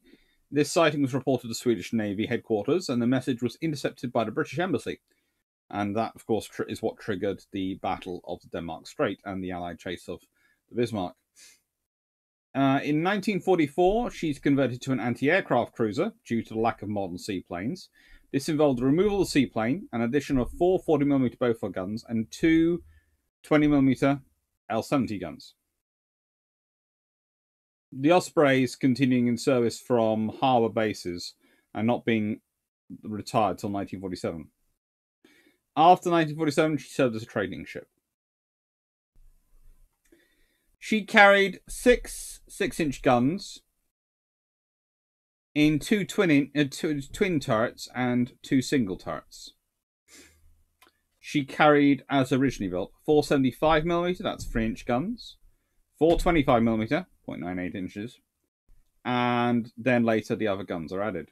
She also had 6 21-inch torpedo tubes and the ability to carry mines. Top speed 27.5 knots. Complement with aircraft aboard would be 527. Without the aircraft aboard, it goes down to 467. And she's a cute design. She is really.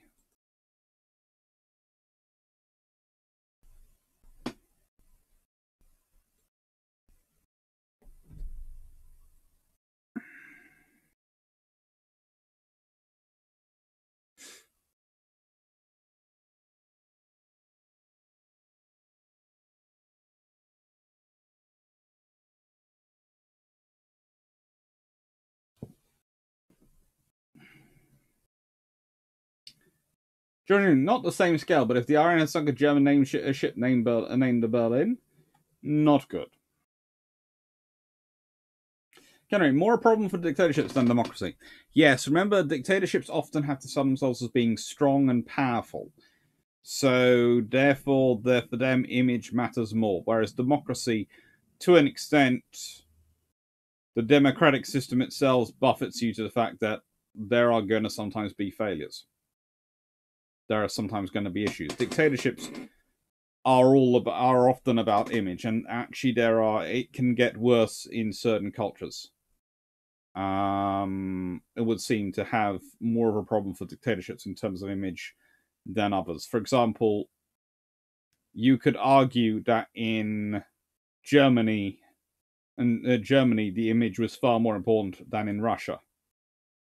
Whereas in Russia, they had the dictatorship not through choice, but the public had accepted a dictatorship because of quite how bad the Tsar's rule had been, especially in the various vagaries of the system in the latter years of their rule, and then the Civil War and all those things. So, to an extent, the public support for the dictatorship was based on it's better than our other options, because they didn't really understand there were other options, or rather didn't really have enough of them understanding and hope that there could be other options. Whereas in Germany, well, they've had the Kaiser, the Weimar Republic, and then they have Nazism and dictatorship. And that means that dictatorship has to strive even more hard to try and maintain its face and its status. That's why Hitler is so obsessed with not losing his ships, because every big ship that gets sunk is a major loss, not in material, because let's be honest, for the Germans, a navy is a bonus. It's not a warfighting tool. You know, they're a land army. They're fighting a massive war against the Soviet Union. Honestly, any money they're spending on navy is off the route of march. But you know, submarines you can argue for because they're trying to starve Britain, and the rest is to help make that more of a not sort of British being able to focus in straight on one threat. But the reality is,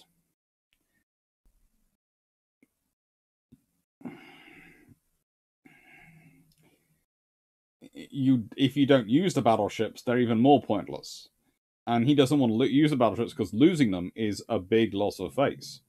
You know, he stops battleships, he stops all surface ships, large surface ships going out, because a couple of cruisers, including Lutzow and Hipper, I think it is, have a fight with Royal Navy destroyers and get beaten up. They come across a convoy and they think, woohoo, we're going to get the convoy! And there is a rather large group of Royal Navy destroyers which go, hello! Welcome to the party! This is called the Thunderdome! And the Germans are going, your destroyers you're supposed to get out of our way were big heavy cruisers. We don't hear you! We're too busy firing our guns and trying to sight our torpedoes on you! Germans going, you're insane! Yes, and we're coming straight for you. It goes on for quite a while like that, and eventually when heavy units turn up, the Germans basically go, good, we have a reason to withdraw, we're going away.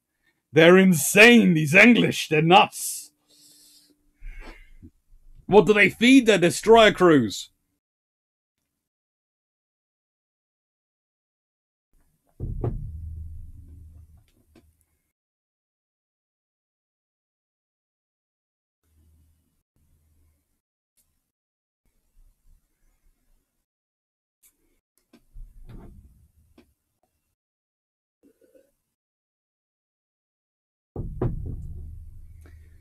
And Autumn, you'll not sure, but are we going to get into the US IGN and some of their interesting ideas? Yes, we are, but I thought you'd like a Swedish one for a bit of a variety.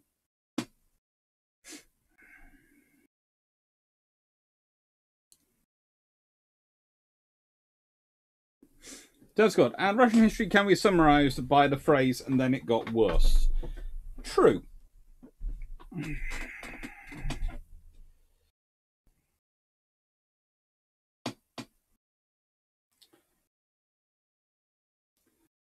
Report, to add to the point of it being a larger problem with dictatorships, there may also be the fact that Britannia was one of the 70-odd battleships.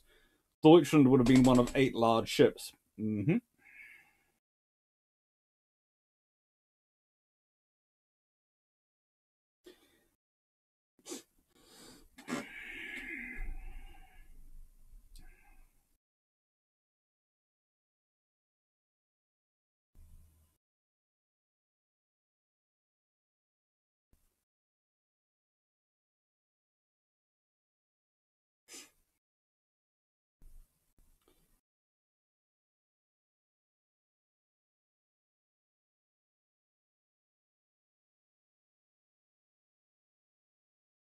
So they feed the destroyer crews iron brew, potentially. I am still waiting for Drax vid on the Battle of the Barents Sea. That will be a good one. The Barents Sea is a very interesting battle.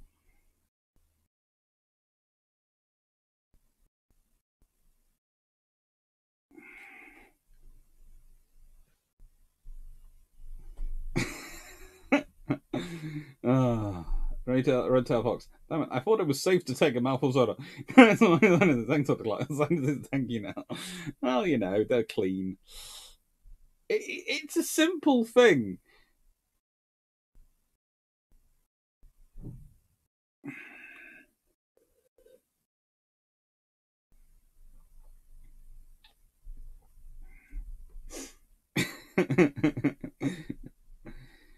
it's the whole point is this, and there is actually a logical process to the destroyer crew's actions in World War II.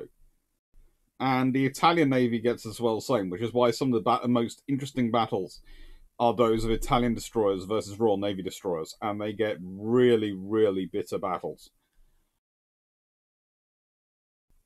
If you are lightly armored, and you are facing a bigger opponent, then your only chance of survival lies in maneuver. And if you're going to maneuver and dodge, you might as well maneuver and dodge towards the enemy than away from them, because it's simple. The thing that can really take you out is their big turrets, their big guns. And if you are closer, if you're far away and you move that distance, the gun only has to move a little bit to track you, so it can keep up with you. But you dodge closer, and I've got to move more and more and more to get close. And you're, of course, the closer you get, the more you're likely to get into torpedo range. And I don't want to get into torpedo range, because if you get into torpedo range, you can really sink me. So, going aggressive is actually the safest course of action for a destroyer crew. Taffy 3 exemplify this. The Royal Navy's destroyer crews I've talked to many times exemplify this. The German destroyer crews are a mixture. Some of them get this, some of them don't. It really does depend on the quality of leadership on the German destroyer crews.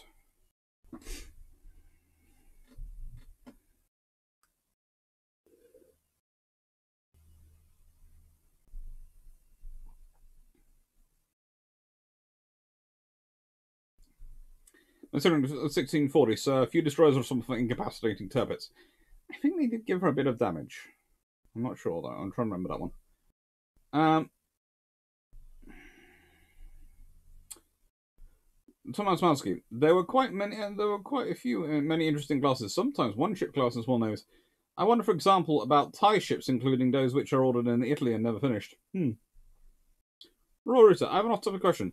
What is Iron Brew? I'm American and never heard of drink. Is it a type of beer? No, it's a type of soft drink. Iron Brew is a soft drink. It's not a beer. It's basically the Scottish version of Coca-Cola. But it doesn't taste anything like Coca-Cola, and it's bright orange. Now, this and absinthe, along with whiskey, are the three of the main products which seem to come out of Scotland. Only one of those is a soft drink, but believe it or not, Iron Brew is not considered the weakest of the three. In fact, most whiskies go down softer and are less likely to cause you to do random things than Iron Brew.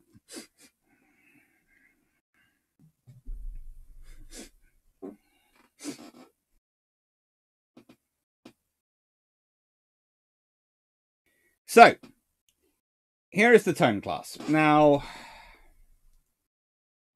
the reason I haven't done much on the Japanese is because I've done an entire video on the heavy cruisers of the Japanese, and really it's the heavy cruisers which really do show this to the Japanese.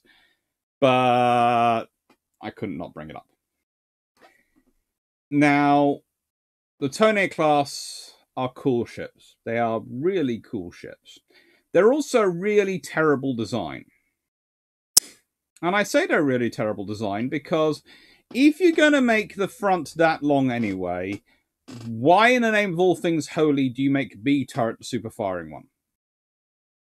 Thank you, narrator, for becoming a supporter. Why? You are now blocking C and D turret from being able to fire. If you're doing it this long anyway, you might as well make it go A, B, C, D. So that D is the super firing one, firing over all the other three, and that allows B and C to fire over A. At least a bit. It gives you a bit of a forward firing arc. Or alternatively, you make them all flat. You make them all on the same level. In which case, you don't have the weight of its super firing, you don't have the top weight issues and all the extra things that can bring it, And you still have the broadside if that's what you really want. If really what you want is a broadside, go for it. Now, the whole point for these is that the Japanese were starting to get worried about the pace of a future war. You have to remember their plans, and I've been through their plans and doctrine in other videos, and please go and look at them, the various plans of, the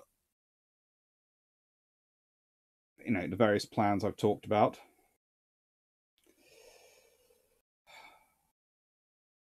It's basically any of the videos about more than decisive battle.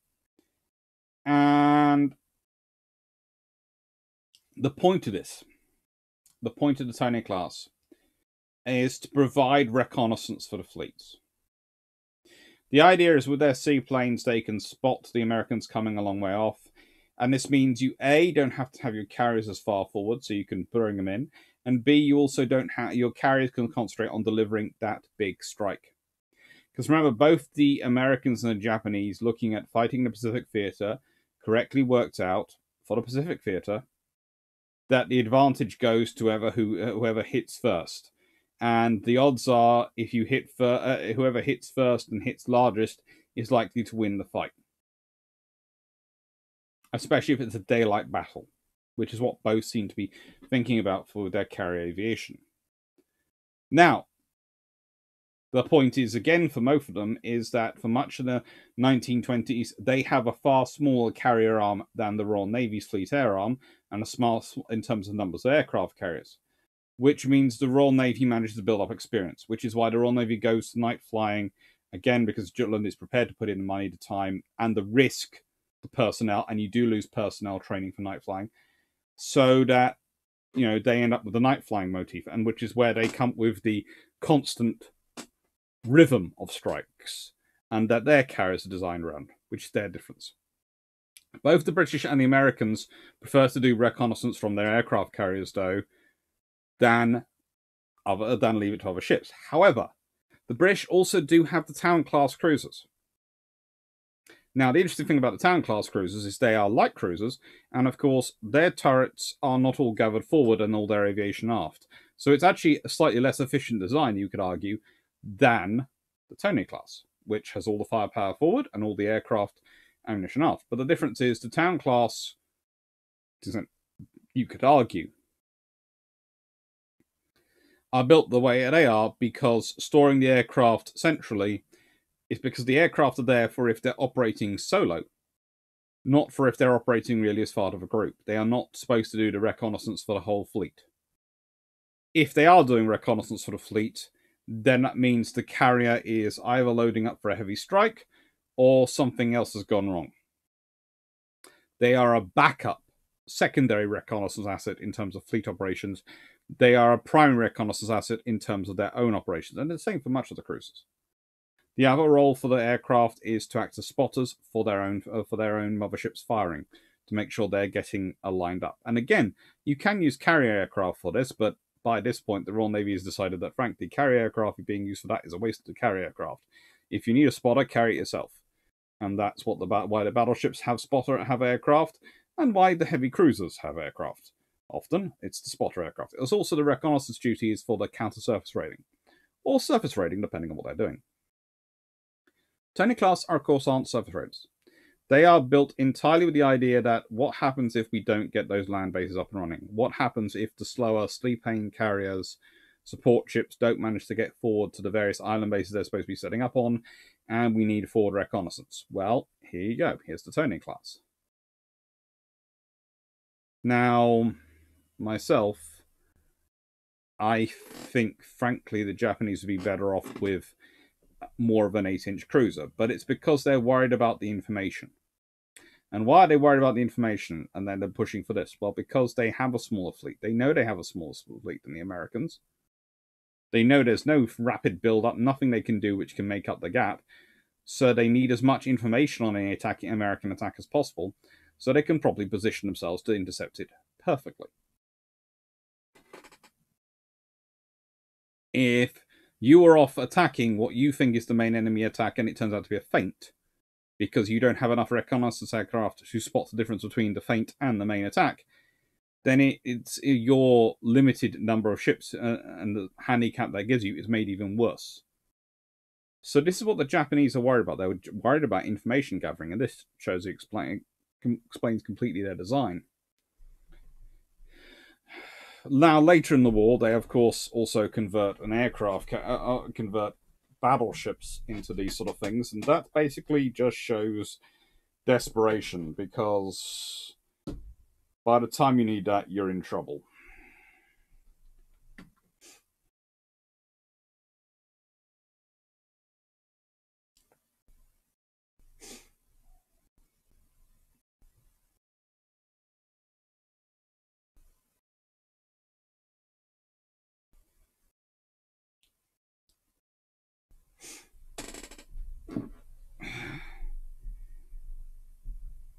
Ollie L. Iron Brew, the drink that outsells every fizzy drink in the UK, bar Coke and Pepsi. To an extent, yes. Thank you, narrator.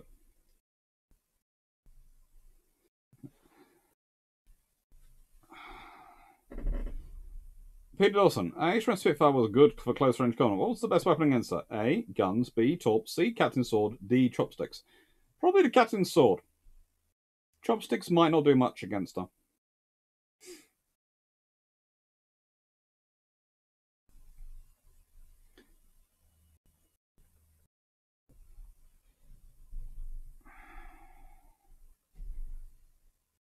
Angela Reform. Read the turret arrangement of the Tony class. I did read somewhere that the pyramid arrangement for 3 turrets was optimal for heavier guns, similar to Nelson Tucker class.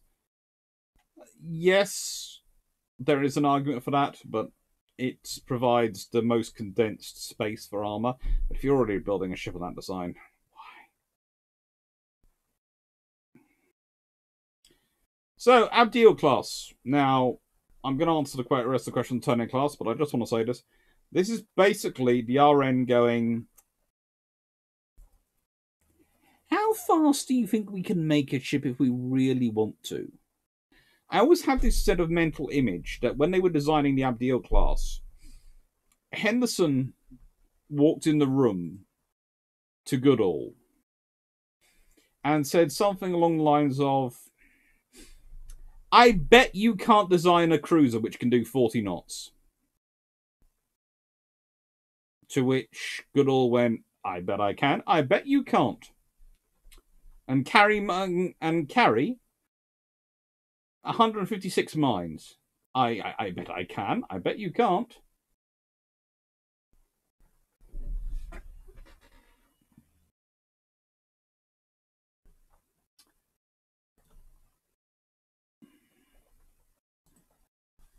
And this is what evolved. And as Ollie L says, I hear Jeremy Clarkson was the reason the Abdiel class was built. After all, speed, no. Power! These things had 72,000 shaft horsepower. Basically, this is also... this is... How do I put this? Okay. A few years ago on Top Gear, I think it was Jeremy Clarkson said, the recipe for speed is add lightness and power. So basically, you take a town class cruiser, you leave the engines alone, and you cut it down and everything you don't need off the ship. And you end up with something which is around about 2/3 of the around about a third of the weight. So the power to weight ratio goes 3-to-1, goes up by a factor of 3-to-1, and yeah, you get something fast.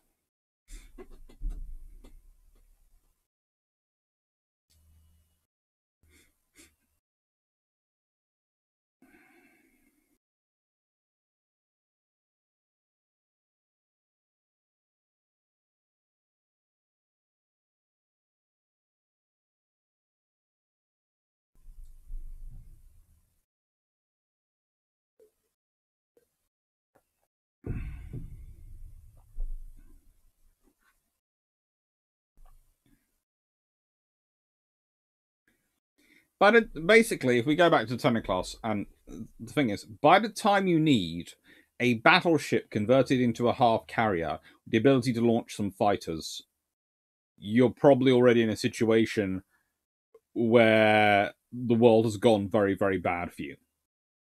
It's not something you set out to build. And really, this isn't something you set out to build sensibly. Sensibly, what the Japanese would have done is take some build some fast ocean liners that could be rapidly converted to, on a few months' notice, to flight decks, full length flight decks, and small hangar spaces. Let's say the ability to carry 18 to 20 aircraft, and range and speed, and use them, and then have some decent 8-inch cruisers with the armor and various other things built into them that you need to escort them. That would have been the more sensible. And again, it goes back to the fact that the Japanese are prepared to cheat, but they don't cheat well enough. If you're going to cheat, cheat properly.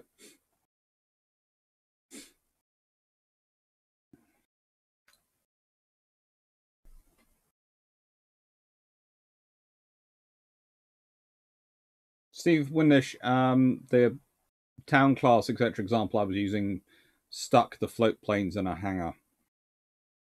They didn't tend to be jettisoned or they burned the ship up. But it did happen to both the UK and the US at various points, but usually they launched them. Interesting. Abdiels needed flames painted down the flanks. I do think if they'd been painted bright red, they would have gone even faster. Seneca, is the story about the Manxmen overhauling a US carrier battle group in the Suez Crisis true? Yes.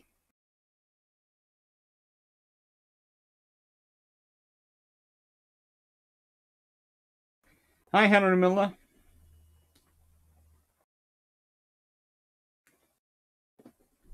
Thomas Ballin, I wonder what would have happened if someone thought of putting 212,000 shaft horsepower of the Iowas into an Abdiel. That thing might have taken off. I don't know if they've got the space for that much horsepower.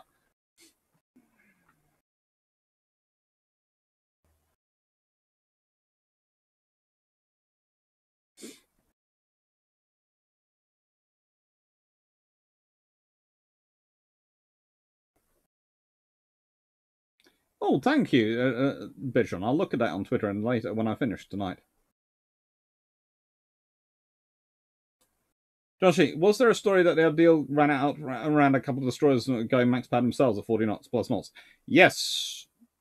Outran a few tribal class destroyers on a couple of operations, and basically the Abdiel class, once it put its men, if it was in open water and put its pedal to the metal, there wasn't anything which could really keep up with it.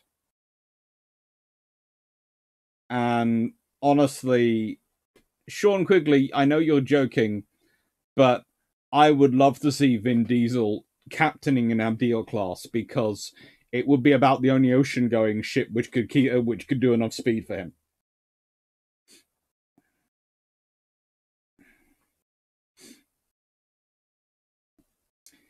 And the entire point of this was to lay a minefield.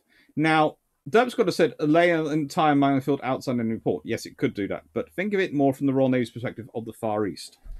Their plan was, and if they had been built in time, you would have probably seen one or two probably deployed to the Far East. They would have mined the approaches into the South China Sea before any Japanese task force could reach them. That was the idea. If they were operating from Singapore, and you had enough notice, which they probably would have done, they could have sent them out and dropped mines. And yes, they've got quite a heavy AA armament. They may get in, they may not. One of the other things they do a good job of is actually being AA cruisers. They're actually fairly decent AA cruisers when they want to be. And interesting enough, a couple of them actually lost in the wartime doing that role. Pretty much. Manxman is named for the Isle of Man. Manxman is someone who comes from the Isle of Man. This would be Manx if you come from the Isle of Man.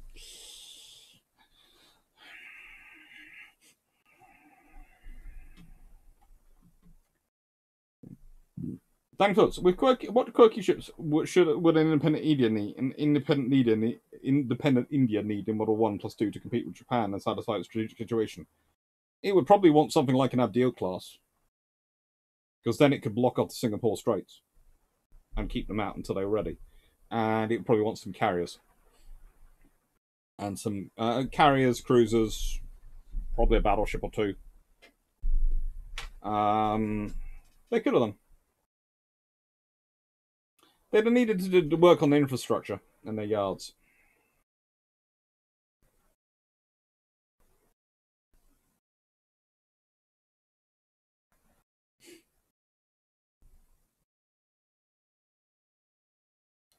So, okay, do the modern outboard motors go faster than Abdeels?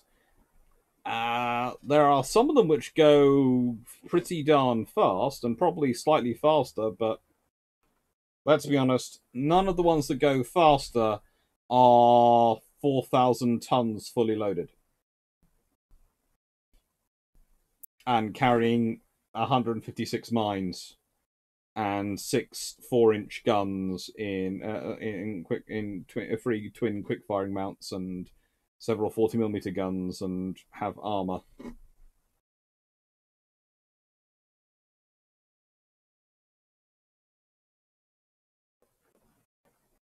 And that Paul, 212,000 shaft horsepower, assuming the same displacement, which isn't technically possible, gives a top speed of about 57 knots. If it was done realistic, the Abdeel class would have hit 50-ish knots. Probably. Although these were 40-plus knot ships. Stanley Goodall did a really good job on the Abdeel class. They are really well-designed class. And they are really quite scary for a lot of... How do I put this? The Abdeels being around gave a few of the Axis powers a very false impression of the speed of Royal Navy cruisers.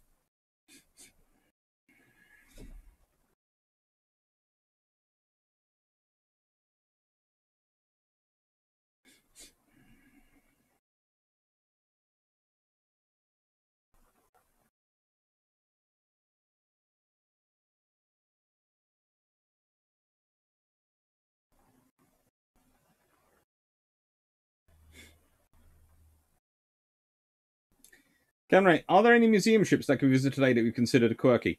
Most of them are fine examples of what they were normally built for, but M33 is probably quirky. HMS Unicorn is quirky to an extent. She's an old wooden frigate. She can go and look around. But yeah, M33 Monitor is definitely a quirky one, and I always love to go up to.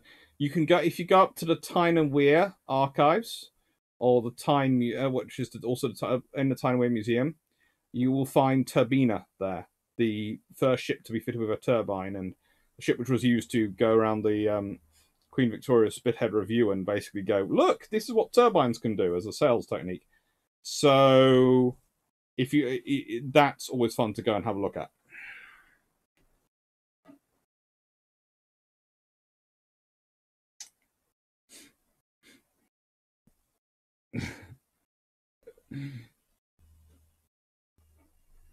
Domasa Balaconia, would you say the Abdeels are the fastest ships above destroyer size built before 1950s? Definitely, judging by the accounts and descriptions of them, yes, they were. And honestly,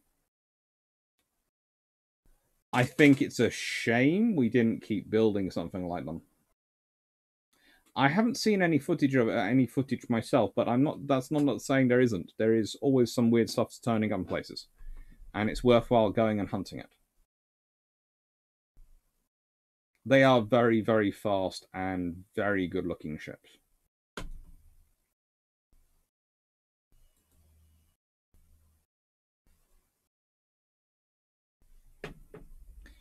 HMS Unicorn?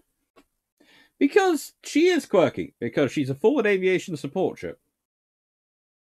She might look like an aircraft carrier to some people, but she's a forward aviation support ship.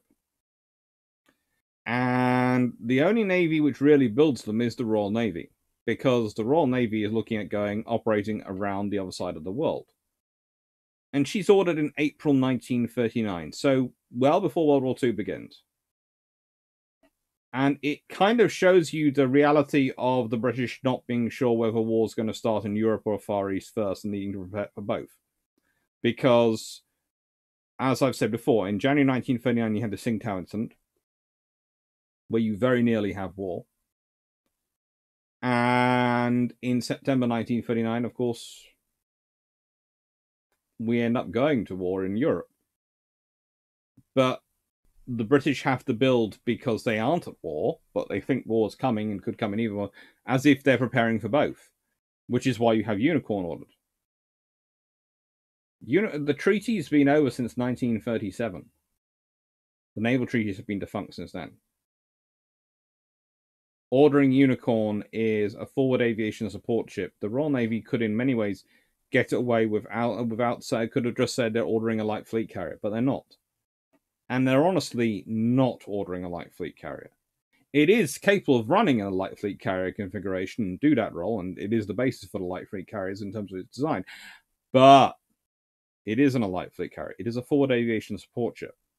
And it's all designed around making things like the Illustrious class and even Ark Royal more efficient, because it means if they're operating in the Pacific or if they're operating in the South China Sea far away from the UK, then you could have your aircraft store at Singapore or in Trimcommely in Ceylon or Sri Lanka, as we call it today, or back in Australia, and this ship will be doing the circuits between there and then, those places with the stores and supplies and spare aircraft and new pilots and aircrew if they need them, and bring them back to the fleet at sea. This is one of the points I make when people start going, well, the British weren't considering or weren't thinking about fighting a fleet at sea and supporting a fleet at sea. They're building this. Yes, they're not building any new fast fleet tankers because they've got some in service. They want some more ones, but they're not building them yet because they think they've got time. They're building this. And if you consider when she laid down in June 1939. Now, she's completed in 1943 because she is also held up by Churchill's, we must slow down, we can't produce these things. We don't need capital ships, I'm going to pause capital ships and carry construction. But, honestly, there is no reason she couldn't have been launched in 1940 instead of 1941. And she could probably have been completed by 1941, if not maybe late 1941, early 1942. And if you think of a war starting in 1942, if she'd have been in service, she'd have been in service before that, which would have been very useful. P. Dawson, Hydroforce, we'll be getting to those.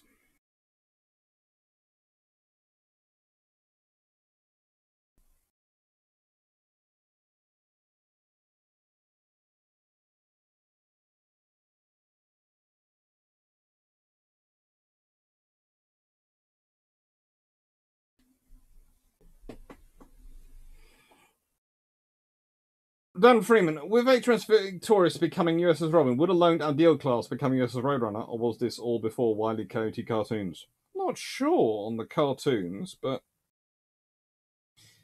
that's a rather nice. If you imagine if you were doing a fiction book on World War II and you called it Robin and Roadrunner, and it was let's say Victorious and an Ideal class went out to the Pacific, that'd be as a pair. That'd be quite cool.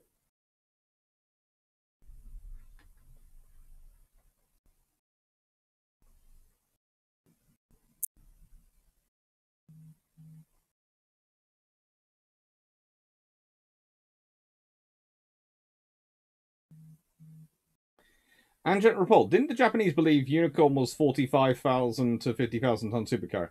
The Japanese had so many different ideas about what Unicorn was really going to be.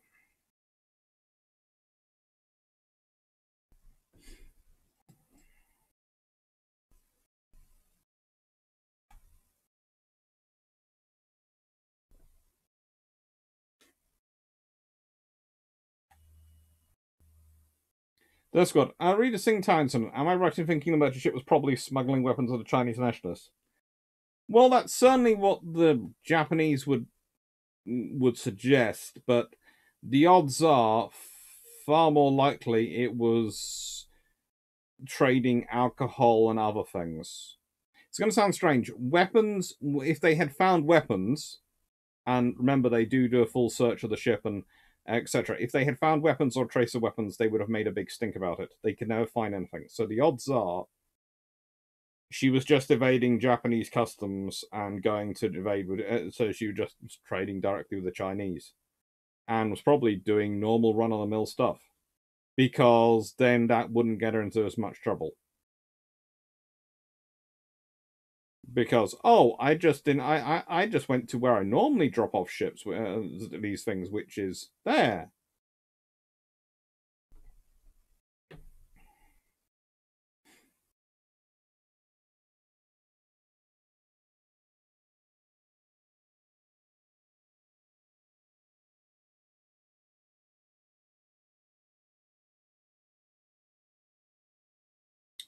So, what do you think about a free ship class with names that United States, America, and USA? I would say that would be ordained by a president who's compensating for something.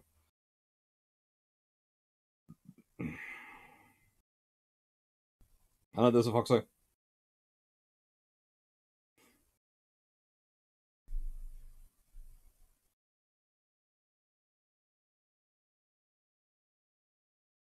Discord. That or a crew is really good at smuggling weapons. Yeah, it's quite difficult to find a track everywhere in the ship. But, yeah. Well, the other... We've got Robin, so perhaps Unicorn... perhaps the Abdeel would be called Batman. No, that's probably still a bit early for that. So probably Bugs Bunny or Merry Medley started in 1951. There's... Isn't there...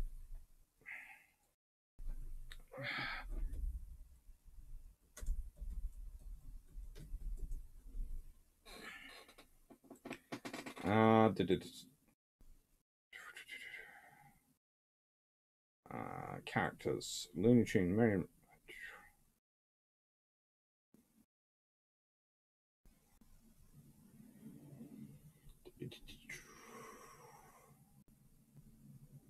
There was one who was pretty quick in the characters, I remember.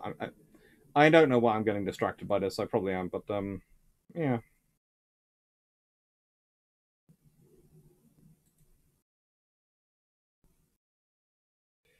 Didn't appear till 1954, that one. Oh. Wiley Coyote, first appearance, Fast and the Furious, 1949. Dang, blast it.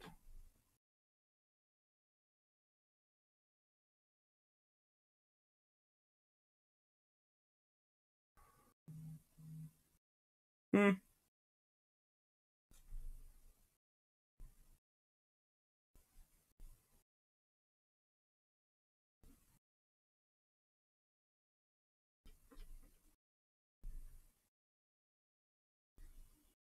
We'll see.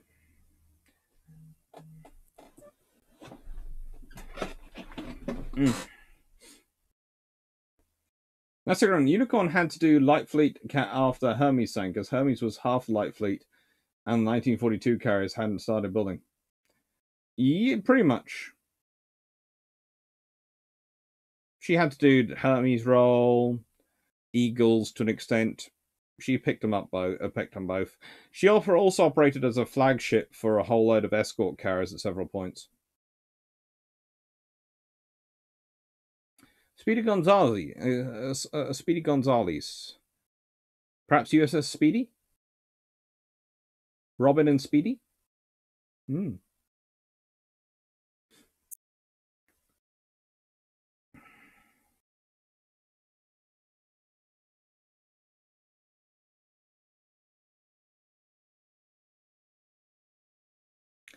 And now we're up to the Pegasus class. Now, they're kind of an interesting one.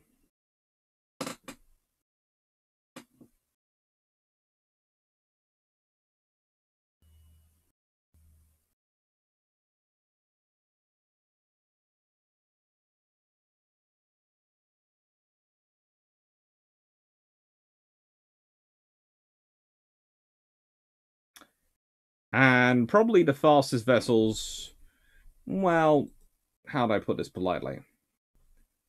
It's kind of interesting what people have just said, because these vessels can theoretically do 48 knots foil-borne. So theoretically, all that money put into the foils could only get them 8 more knots. Theoretically.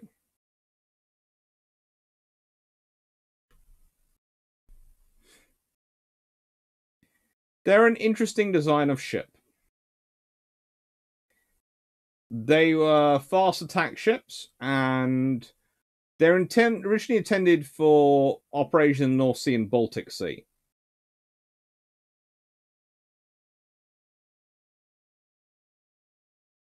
However, the US Navy was trying to do a joint development with various, well, other navies, especially the Germans, the Royal Navy, and the Canadians as well. And the idea was to field a NATO, basically fast attack craft in the North Sea and Baltic. However,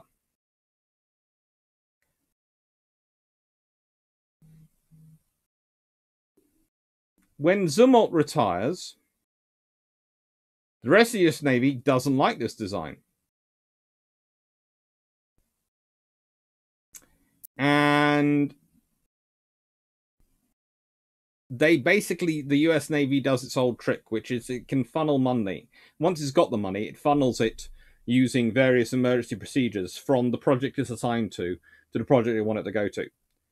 And it's only when Congress forces the US Navy to complete the ships that they're actually finished and built.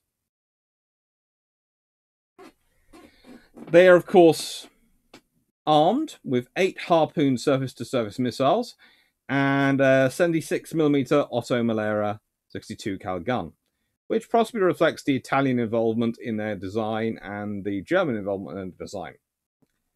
The original idea had been to order 30 for the USN, 10 for West Germany, 4 for Italy, and they thought they might then get another second order from Italy and a second order from Germany and an order from the UK and possibly an order from Canada. There was actually at one point a theorized that there would be 80 equipping NATO forces, with the US Navy fielding about 40 of them. It doesn't happen. It doesn't happen because, honestly, most of the world is sort of looking at them going, what can we use these for? And at a not too dissimilar time, as this was being conceived, the Royal Navy did actually build an HMS Speedy, but the Royal Navy, the Royal Canadian Navy actually built HMCS Bras d'Or. Now,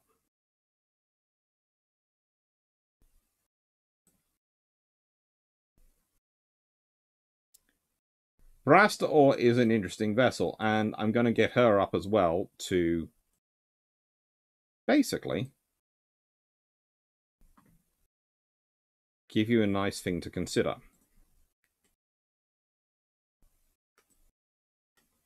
This is Bras d'Or. Now, she's a hydrofoil that serves from 1968 to 1971 in the Canadian Forces. And she's theoretically an anti-submarine warfare hydrofoil. But she never carries any armament, and she's there for trials. Despite exhibiting extraordinary stability in rough weather, and frequently more than 40 knots, stable at 40 knots, frequently more stable at 40 knots than a conventional ship at 18 knots, and actually exceeding 63 knots on trials, possibly making the Bras d'Or the fastest warship ever built, although officially that title lies with the scrolled corvettes, which can do more than do 60 knots when fully equipped, and actually do carry weapons. The Canadian Navy didn't go with it. It's one of those interesting things, the hydrofoil concept. It has so many good ideas, it seems, and everyone's always going, yes, this is the future, and it never turns out to be the future. And it's one of those sort of lessons I like to sort of explain to people. I go, be careful of people predicting the future based on what's cool. Because hydrofoils are very cool. Look at these ships. The Pegasus class are super cool. Their ship, beautiful. The reality,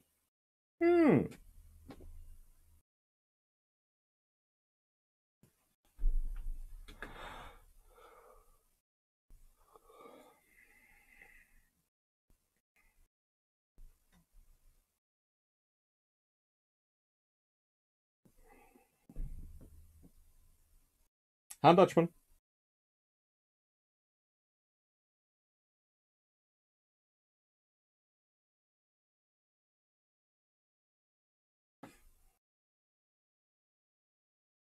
Dirt Squad. Smuggling a bit of booze and tobacco might be a good colour for smuggling guns. If they're acting oddly, of course, it's just then smuggling booze and tobacco. Yeah. You're overthinking things a bit, but understandable.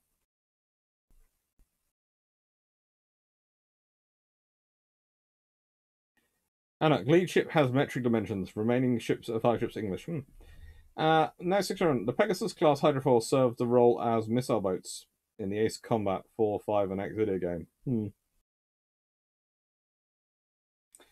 Now 600. Why did the US Navy UK not buy the Pegasus class hydrofoils? They didn't see the point in them. They honestly fought for the North Sea. This is going to sound strange, but the Royal Navy was looking at them going, if I want to launch some missiles at ships in the North Sea, I've got this thing called the RAF. Or alternatively, I'll have a submarine there. If I spend money on the Pegasus class, that means I can't afford a lot of other things, and I want those other things.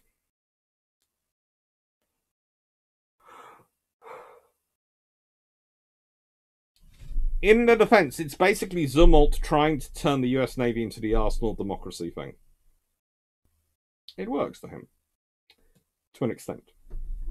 But he doesn't have a very good legacy that way, and it's almost appropriate that he'll be turning up again, his name at least.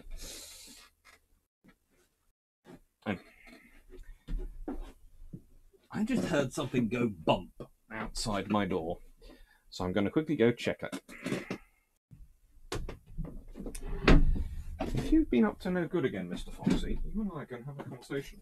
Especially if you're trapped down there. That's something to block you.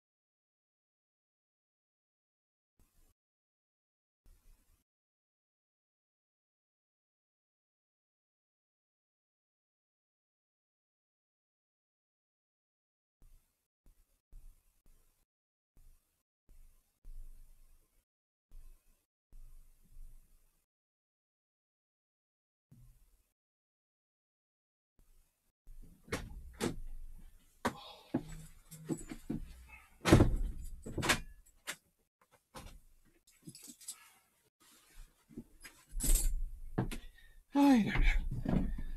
Seriously, that fox is insane. At some point, I'm going to have to really try and make them think about that one. Anyway. Back. Sorry about that. The fox is really, really insane in my area.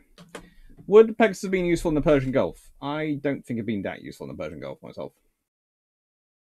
And as Kevin Ray says, the US doesn't seem to like small combatants. Not really that good at them either since World War II. They had some really good ones in World War II. Since then, they've not really got good at them.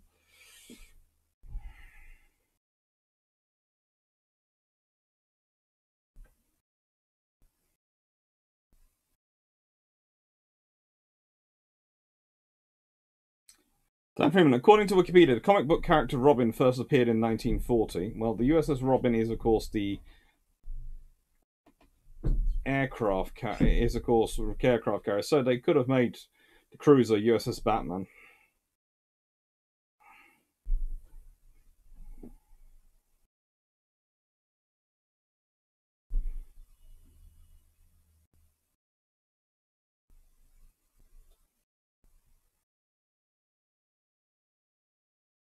Take care, Red Tail Fox. The Freedom class littorals supposedly can do 47 knots. Anyone know if they really can? There are lots of arguments on that one. Decision. How well do hydrofoils work in heavy sea states? They look like great ideas in calm sea, but in North Atlantic, does the storm really help? Depends on the design of hydrofoils. Some are done better in rough sea states than others.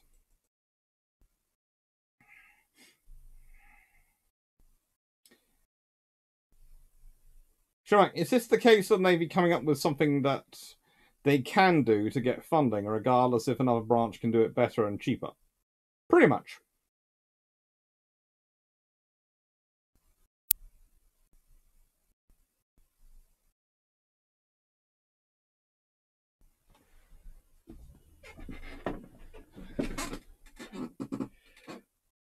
Right.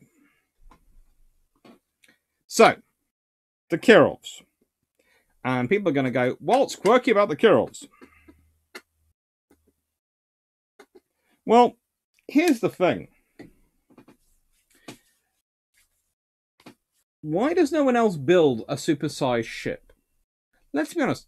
The Kirovs are built at the height of the Cold War. They're built between 1974 and 1998. In simple terms, they're built at a time at which the Americans will literally, anything the Soviets build, the Americans will immediately turn around and go, we can build bigger and better than you, and we'll try and do it. But they don't. Why? Because ultimately the Kirovs are a symptom of a navy which is expecting it to be a very bloody and very quick war at sea. An aircraft carrier, as if you listen to Bill Trump's podcasts, you'll know, can be rearmed at sea. You can resupply it, and reload the load up the aircraft, and it can keep operating. VLS, you can't really rearm at sea. You had some options during the Cold War, but they weren't really great, and they were only for really Mark 41 VLS and then the smaller missile ranges in that Mark 41 VLS, not the bigger ones. It was not really good to try and do it at sea. You cannot rearm a Kirov class at sea. In many ways, you can argue they're not supposed to be rearmed, because the idea is they have enough firepower to get them to the firing point, and then they launch all their big missiles from the firing point at the American carrier fleet. And then if they get home, great, you rearm them and you do it again. If they don't, well, let's hope they took out the US carrier strike group.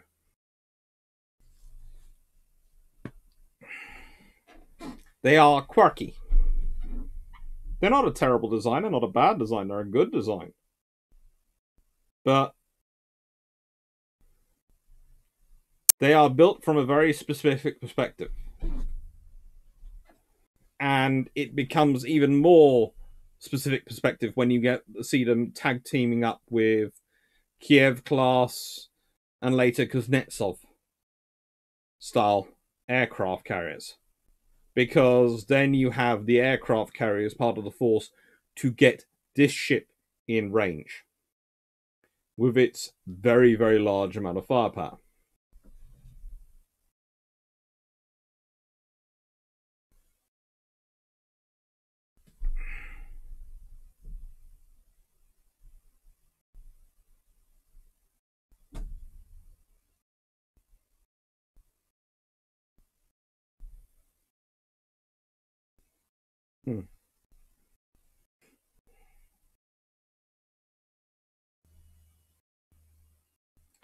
Karen, that would work at double meaning, as they would have. Then you still had Batman, military service officers in the RAF, and for higher ranking army officers.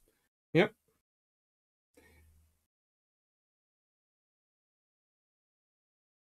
Hmm.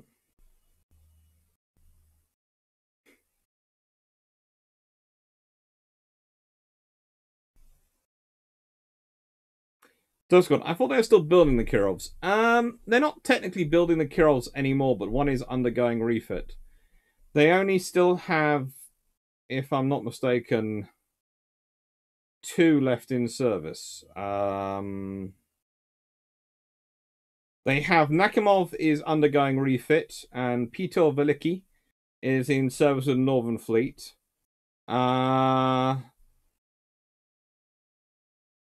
Admiral Fyodor Sovetsko Soyuz Kunletsov was cancelled in October 1990, and Kirov is due to be scrapped. Was due to be scrapped last year, and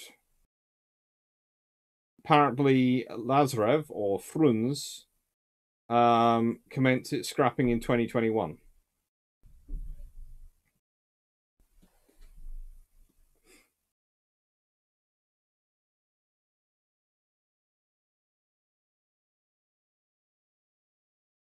Seneca, your sister has no pictures in her Kingston online appearance. That doesn't surprise me. My sister doesn't like pictures. Justin, what's quirky about the Kirovs? They're still afloat. They are still afloat. There's two of them still in service. Well, one in refit and one in service.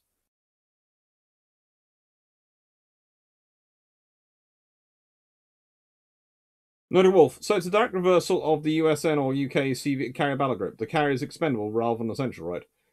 To an extent, yes.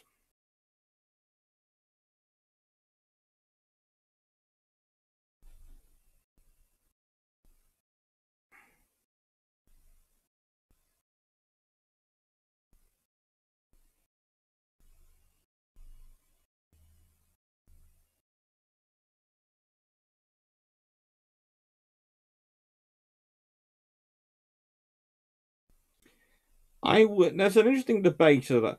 The upgraded, modernized Kirovs, let's be honest, the Peter Velicki and the Nakhanov presumably will have a similar fit when it's finished.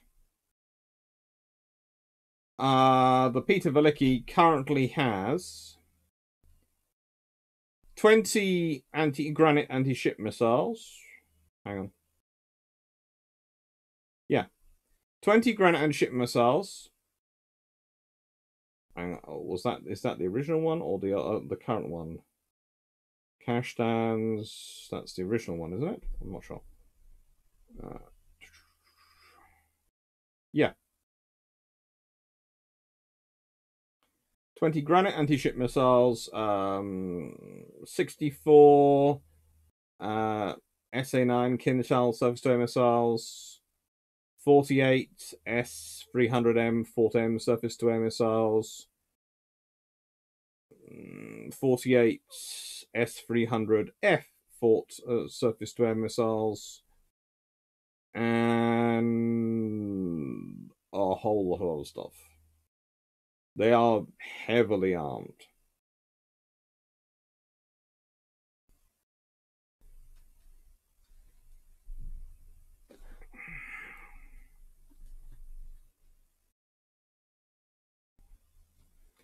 And they're being upgraded. They are having the latest in terms of missile systems, the latest in terms of capabilities fitted on them. In 2021, she's went to sea with 10 other warships, including Marshal Ustinov, another, I think, of the very large vessels that the Russian Navy is maintaining. And in June, she took part in a 20-ship strong exercise. The thing is, it's a status. It's named after Peter the Great. And it has a lot of status in the Russian Navy and with the Russian people. And I'm fairly certain if you decided you were going to get rid of them, you would get into a lot of trouble.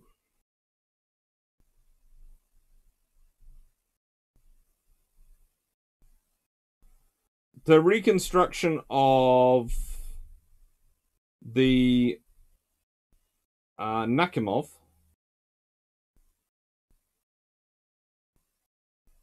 is due to be finished in 2021, and she, like Peter Veliky, which apparently also been upgraded to these, will have Calibre missiles, cruise missiles, and S-400 navalized version of that fitted, and all sorts of things.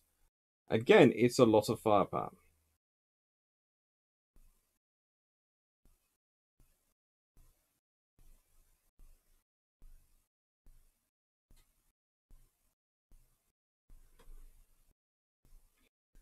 And as Carl Gosman pointed out, refit Kirovs carry between 40 and 80 zircons and calipers.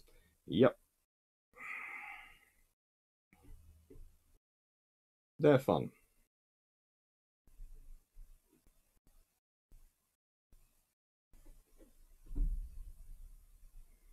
Anyway, Visby class. Now, I could have put the Skull class here, but I like the Visby class better. Because they're cute. And the Visby class are cute. Let's be honest. And it's one of the interesting things that I think if the Americans had pushed for something more like the Visby class than the Pegasus, they'd have probably actually got more people buying.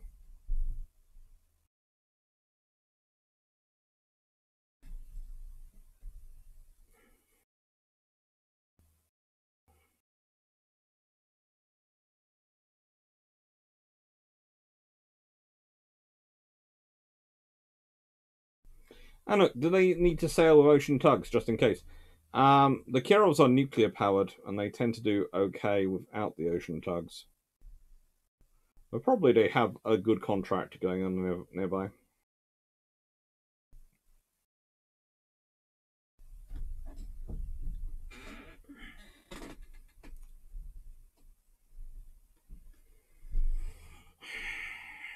Yeah, let's be honest, these are the Swedish hotness.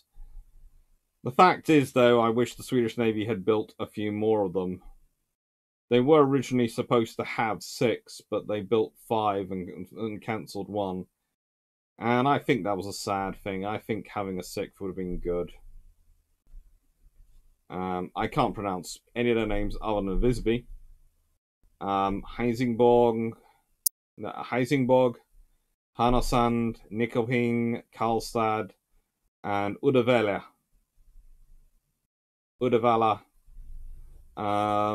Is the one which wasn't completed. Which meant that the 4th Naval Warfare Flotilla only got 2 ships, whereas the 3rd got 3. Which I felt seemed wrong to me. Would have been better to build 6. Would have been even better to build 9 and have to activate another Naval Warfare Flotilla, but you know, that's just me.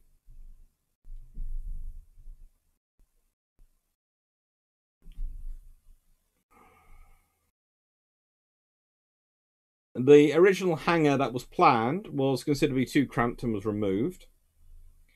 And they, for instance, on design phase, and one of the things I find interesting there was I would have thought they could have put a telescopic hangar to come out and protect the aircraft from the elements to an extent, to just basically give you slightly more options or slightly more utility from aircraft. But I can understand why they didn't.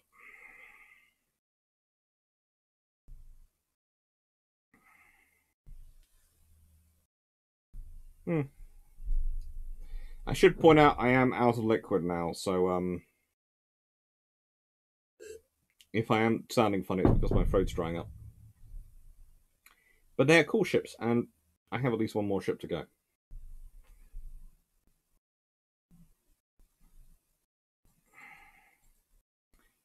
What do they tell you about the Swedish Navy? They tell you pretty much that it's planning on fighting close Sweden, but it's also planning on dominating what it's fighting. It's got a 57mm Bofors. It's got 8 anti-ship missiles. It's got 4 very large torpedo launchers. They carry 400mm torpedoes.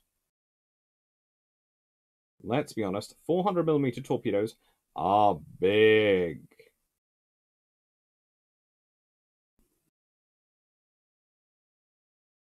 They're not 18-inch torpedoes, but they're still 16-inch. They're still a decent-sized torpedo. Not the biggest, but decent-sized. And if you're talking about something which is in the waters in the Baltic, a 400mm torpedo, that's probably going to cause trouble. Now, they also have a 127mm rocket-powered anti-submarine warfare grenade launchers. Always cool. And capability of carrying both mines and depth charges. And provision for, but not fitted with, 2 pull 127mm anti-submarine rocket launchers. They carry a single one rather than a 6 2-pull mount. I think that's what they said.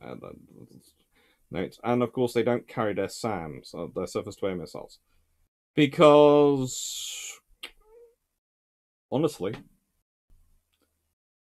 the theory was they should always be operating under a neutral sky, and air defense will be in range, and 12 missiles won't do much apart from take up space. Especially as their whole purpose is to be stealth to try and avoid air attack, and this was made really the upgrades we've had in thermal imaging, which has come arguably out of the experience in Afghanistan and Iraq, which has really led to a development and increase in thermal imaging and IRS infrared scanning and tracking systems in the West. And if some of that technology had been available at that point, they might have gone with it, because Earth could have offered you a passive means of sighting short-range surface-to-air missiles. They might end up going back for those. They might.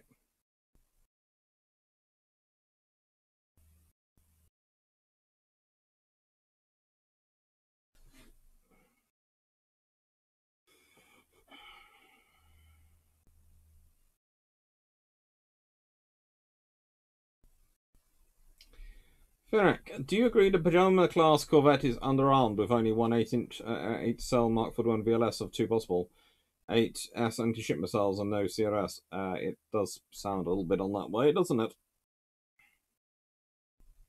Especially when you consider how quickly can you fit the second 8-cell.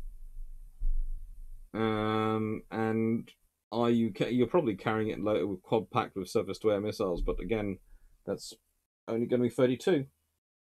I bet I'd have 64.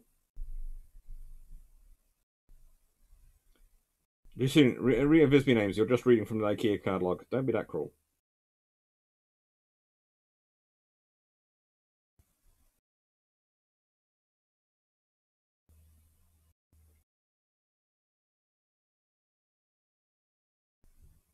Hey Dawson, 16-inch equals 406.4 millimeters. So 15.75 AV equals 400 millimeters. It's close enough to 16 inches. Okay, I do realize it's 25.4 millimeters per inch. But I was doing some quick maths in my head.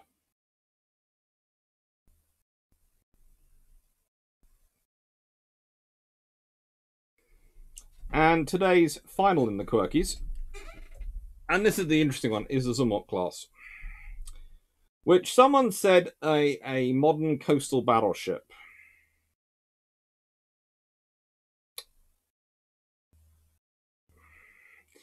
Well, the Zumwalt class, as envisaged, with the advanced gun system, not the railgun system, would have been a versatile strike combatant that you could have used to attack enemy land positions, etc., and extend the range of your strike group. But more importantly, take some of the pressure off your SSGNs and multiply the enemy's problems. As they are now, and as they are likely to be with hypersonic missiles put in, they are probably going to continue to fulfill that role. But ultimately, the reason that they've become quirky is because instead of keep building them and modifying and improving the design, the US Navy went, we tried to fit everything to them and it didn't work.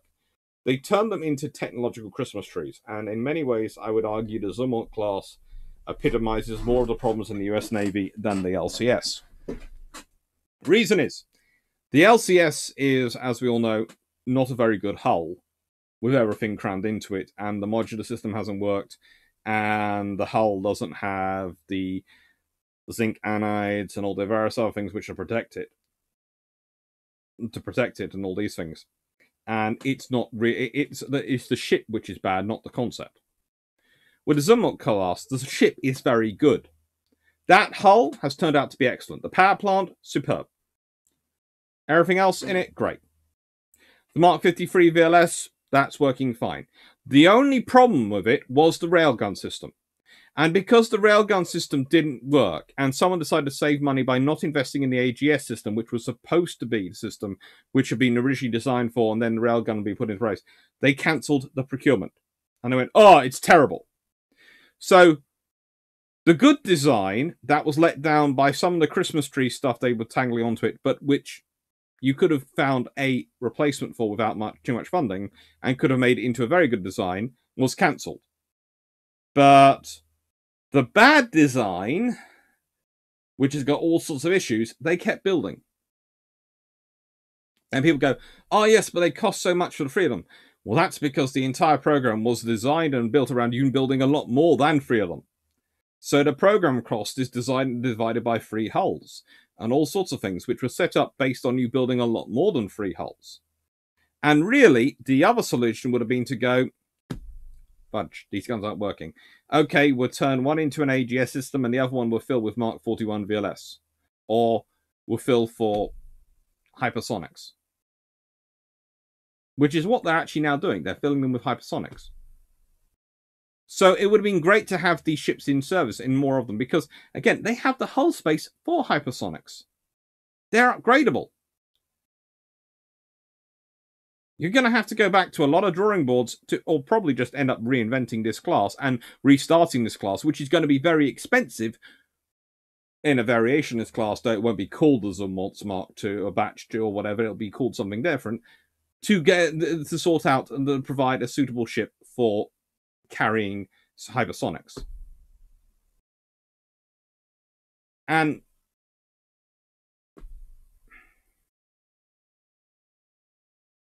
this class would have been useful for the USN.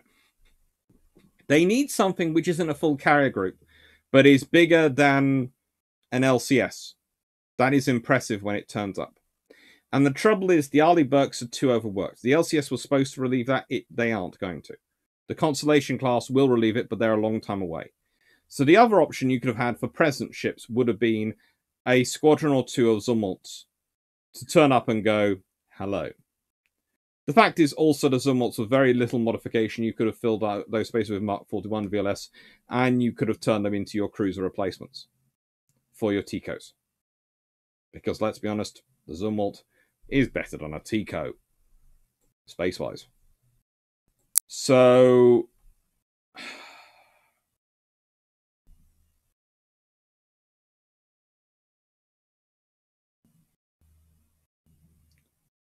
you know, it's a case of this was a design, whereas the LCS is a design which, no matter how much effort they haven't been able to make really work as it was planned. They've got good crews in there. They're trying their best. They have a great esprit de corps, and they're really trying to get the best they can out of their ships. But they are, I wouldn't say polishing muck, but they are, you know,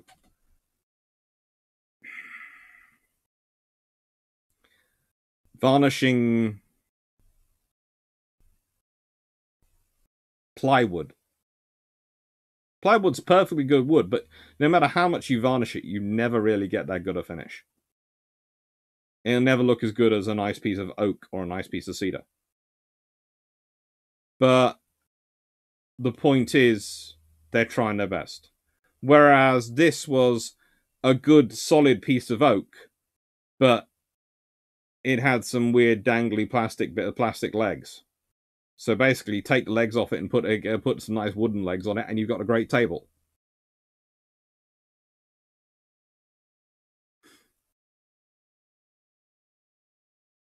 Karen, when will Bilge Pumps be back? We're recording the first episode of the third year, or season 3, next week.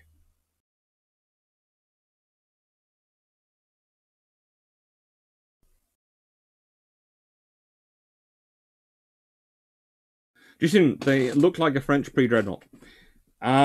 You're just going because of the round down hull at the end. Yes, I do understand why you say they look like a French pre-dreadnought, but they're a lot better than a French pre-dreadnought.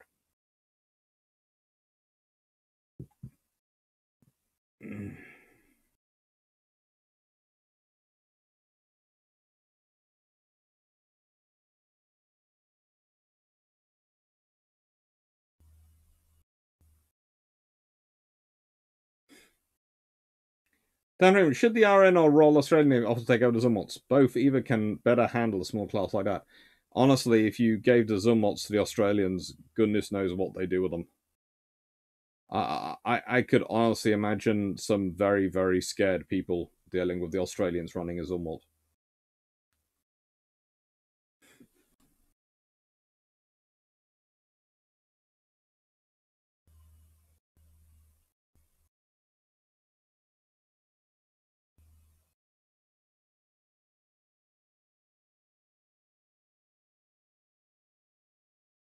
Generally, should Zumwalts be 2.0 be a kind of mini Kirov? It could certainly have a similar amount of missiles.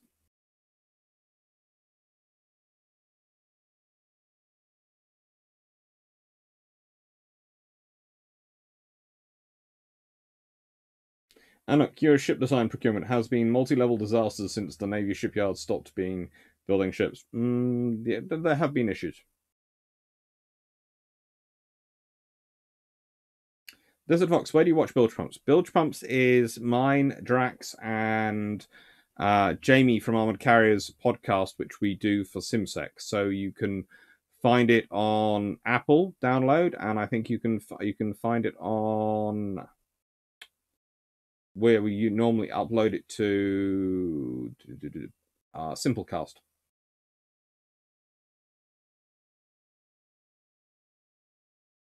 There are lots of people in the US procurement department who need a whack around the ear.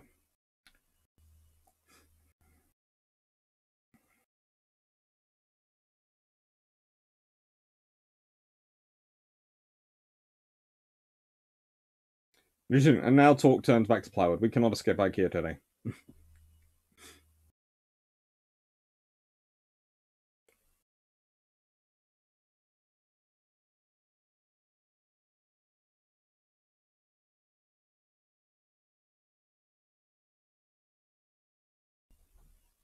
Right then.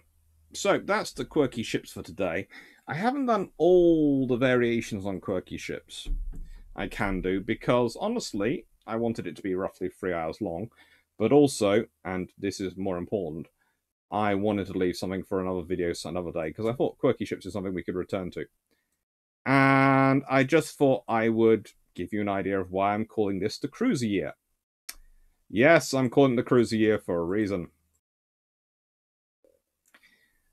Now, I've been enjoying the response to the counties, and I've recorded quite a lot of them already, and I've been enjoying the response to the other things that are going on. So I thought, well, with it being 2022, which is 100 years since the Washington Naval Treaty, and 100 years since they started having to deal with cruisers like this, and it being, well, since the beginning of the treaty cruiser era, and it being also the year where we're starting to really consider what the realities of Type 83 is going to be, it'd be worthwhile doing a year of cruisers. So, as you can see, I have lined up a year of cruiser long patrols. In that, the first and second long patrol of every month, pretty much for up until November, are cruiser themed. They are going to be the Kent class county series, which are going to be coming up in the first week of every month until May. And then from June onwards, it's going to be the US treaty cruiser and cruisers in War in Retrospect. As you can see, for the second week of the month, we've got some, basically following on from the Ideal Club, we have some mine-laying cruisers. The Nautilus class, the Kaiserlich Marine, the Pluton, or the Marine Nationale, Brummer class, Königsberg class, and then the Leipzig class. And then we've got start on some Italian cruisers, the Amiral Murgescu of the Romanian Navy, and then it's Gisania class of the Regia Marina, the Lleida class, Cadona class of the Regia Marina, the Ramona Montagnelli class of the Regia Marina, the Duca de Aosta class of the Regia Marina, the Duca de Abruzzi class of the Regia Marina, and the Capitani Romani class of the Regia Marina. It should be fun. And I'm going to be adding in probably a whole lot of other long patrols as I go. So I hope you enjoy what's coming up. But because I've got this coming up, I have delayed. I am not going to start the vote for brew ships till Sunday. So that means you've got till Sunday if you want to upload and more ideas for Patreon and suggestions for the brew ships. And this means I needed another new idea for the live next week. So the live next week is going to be principles and factors of cruiser design. Yes, I thought we could do a live discussing all the ideas and all the issues which go into cruiser design. I also thought you'd like the idea, the fact that on the 3rd of February, we've got the Battle of Dieu from 1509, which is going to be a cool one to look at.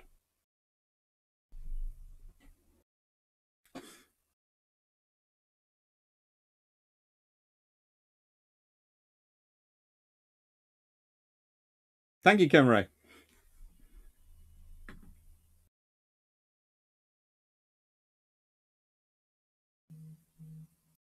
Carlos also, reasonable, also please compare the crew needs to, say Burks. Yeah, the Zumwalts you could do with a lot, even fewer crew than they actually have. They have systems in place which could allow them to have far fewer crew than they actually operate with. And they already operate less than Burks. John Shea, Zumwalt, good idea of original plan with AGS, decent plan, but bad management doing it following plan. True.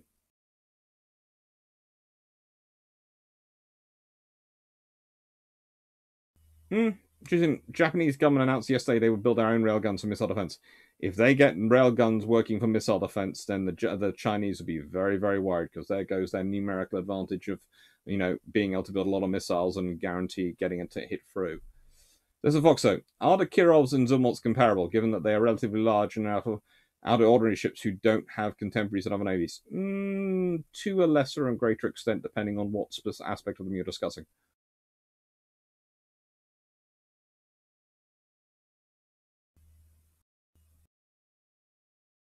The Quirky ships long patrol will come out on Saturday. I will add that in.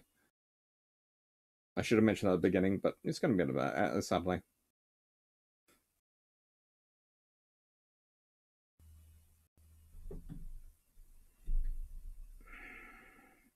Would like something on the French treaty cruisers. They look interesting designs, being surprisingly not weird and French.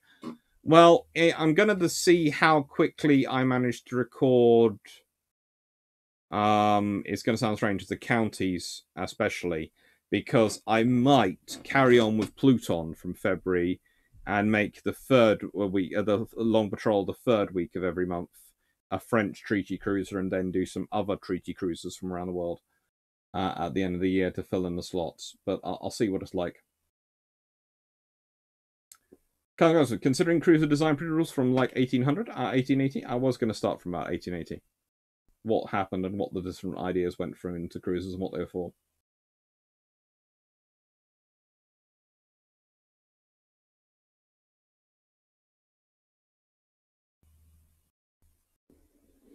That's what I'm thinking. Is this some weird variant of the Chinese calendar? The year of the battleship, the year of the destroyer, the year of the cruiser? That would be a cool year. A cool thing. This is the year of the cruiser. Next year may be the year of the aircraft carrier. Last year was arguably the year of the destroyer, but could soon become the year of the frigate. Or maybe the sloop. Possibly the corvette. Then there's the ship of the line, a year of the ship of the line. We could do an entire variation of a what we call a naval astral calendar. Were you born in the year of the destroyer or the year of the cruiser? That could be fun.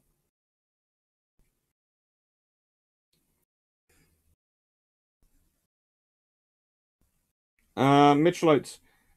To be honest, the USN on submarines they have had all the steel issues recently, so maybe.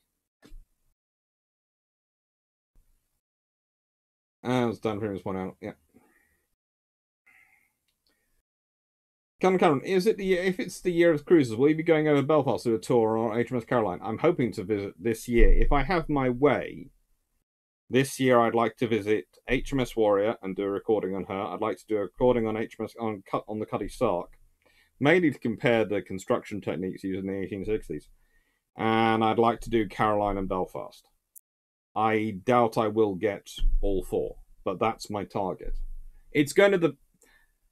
This always sounds terrible to say, but it's going to depend on time and finances. If I have the money, if the book sells well, if I continue to have very nice super chats from all of you, and Patreon continues to do well, and all those continue to do well, and memberships continue to grow on the channel, and the number of people watching the channel goes up, and especially if it breaks the 10,000 mark, then I'll have enough money and I'll be able to go do the research and do the visits. But I also want to do some research trips for my next book, which I'm writing, which means I need to go up to Scotland and I need to do some research up there. I need to do some research in Liverpool and in Newcastle. I need to do some research in Greenwich and some research in Kew and some research in Cambridge and some research in Oxford. So I've got quite a lot of travelling up ahead of me this year, which is why I'm glad I've got the car I've got now, but also why I'm basically going, it's going to be, if I have to prioritize one, and this is going to sound strange, I will prioritize the research trips for the book because I can include those with making some videos, but over the research trips purely for making videos, because if I can do a 2-for-1, that makes more financial sense than if I have tight money and I do the a trip which only does one, a trip to HMS Caroline. There aren't really many archives. Well, I've got to go have a look at the Harlan Wolf archives, but they seem to be more interesting in access than the ones which are for Camelaires, etc.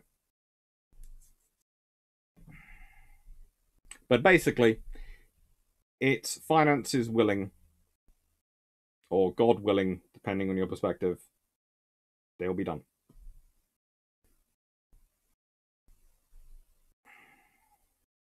Current. Hopefully, Dr. Clarke will get behind-the-scenes access on Made for Forces 2. We'll need a camera crew that happen to also have medical training and be local in London. And no plan for super cruises like Alaska or Southern. I might well get onto the super cruises, or as I call them, the real heavy cruises.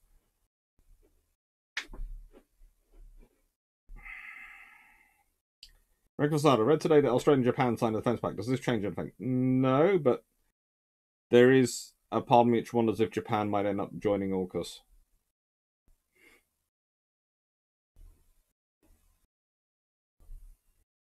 Desert Fox, Foxo, sloop versus corvette versus frigate. In World War 1 2, what's the difference? Oh, that's an entire video.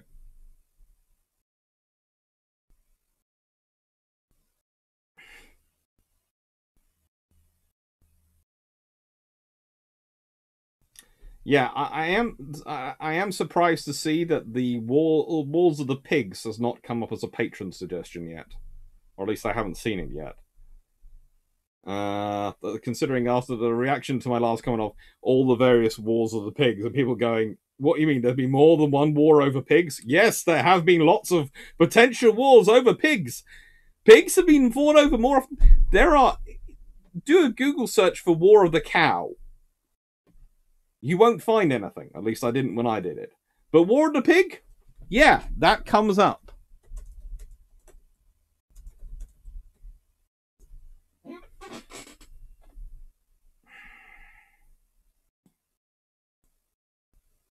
Oh, hang on. Now I've just done a search, and on French inside Wikipedia there is one. For goodness sake, it lasted 6 years between the Prince Bishopric of Liege and. Seriously, what is it with people having wars over cows and pigs? Well, no, still there's far less wars of the cow. There's only one war of the cow.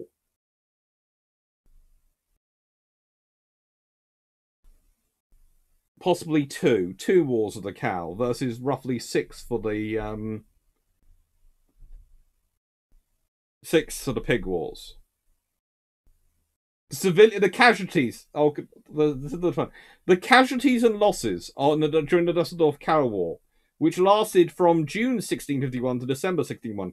2 civilians killed and a herd of cows taken as prisoners of war.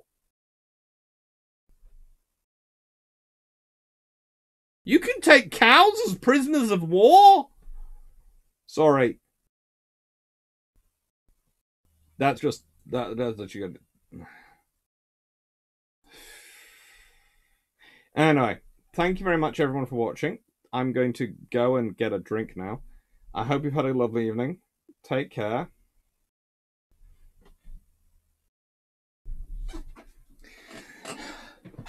Hang on, Trent Lanka, the pig war. You're thinking of the Anglo-American one. There's also the Serbian Austro-Hungarian one, and a few others. There have been lots of wars over pigs. Pigs get fought over.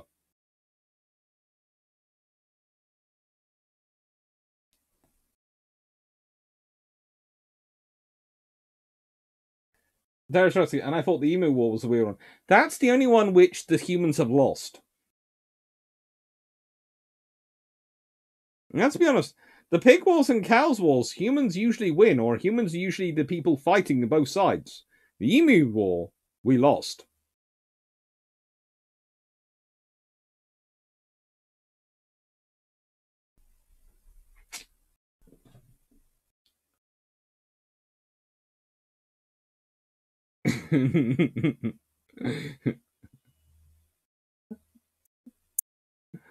Oh, Ryan, a lot of fish wars they're having, Ryan. And sheep. I'm not looking at the sheep wars. That's the English Scottish one. Oh, good lord, that one lasted for a long time. Take care, everyone.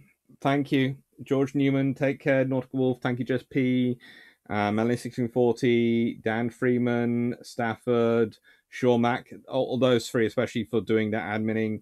Thank you, George Newman, Rick Sava, Greg Salsky, Night 6831, DG40, Nautical Wolf, Trent Lenko. Thank you, Desert Foxo. Thank you, Greg Salsky, Colin Cameron, Mitchell Oates, Derp Squad, Darius Radatsky, Nautical Wolf, Calvin Gasberg, I knew IQB 4472. Thank you, everyone. Thank you, Ollie L. Thank you. Thank you very much, everyone. I hope you've enjoyed. I hope you found it fun. Thank you, Mitchell Oates. Thank you, everyone. And we now start the Holy Order of the Emus. I'm going away before we do start the Holy Order of the Emus. That's just scary. Take care, everyone.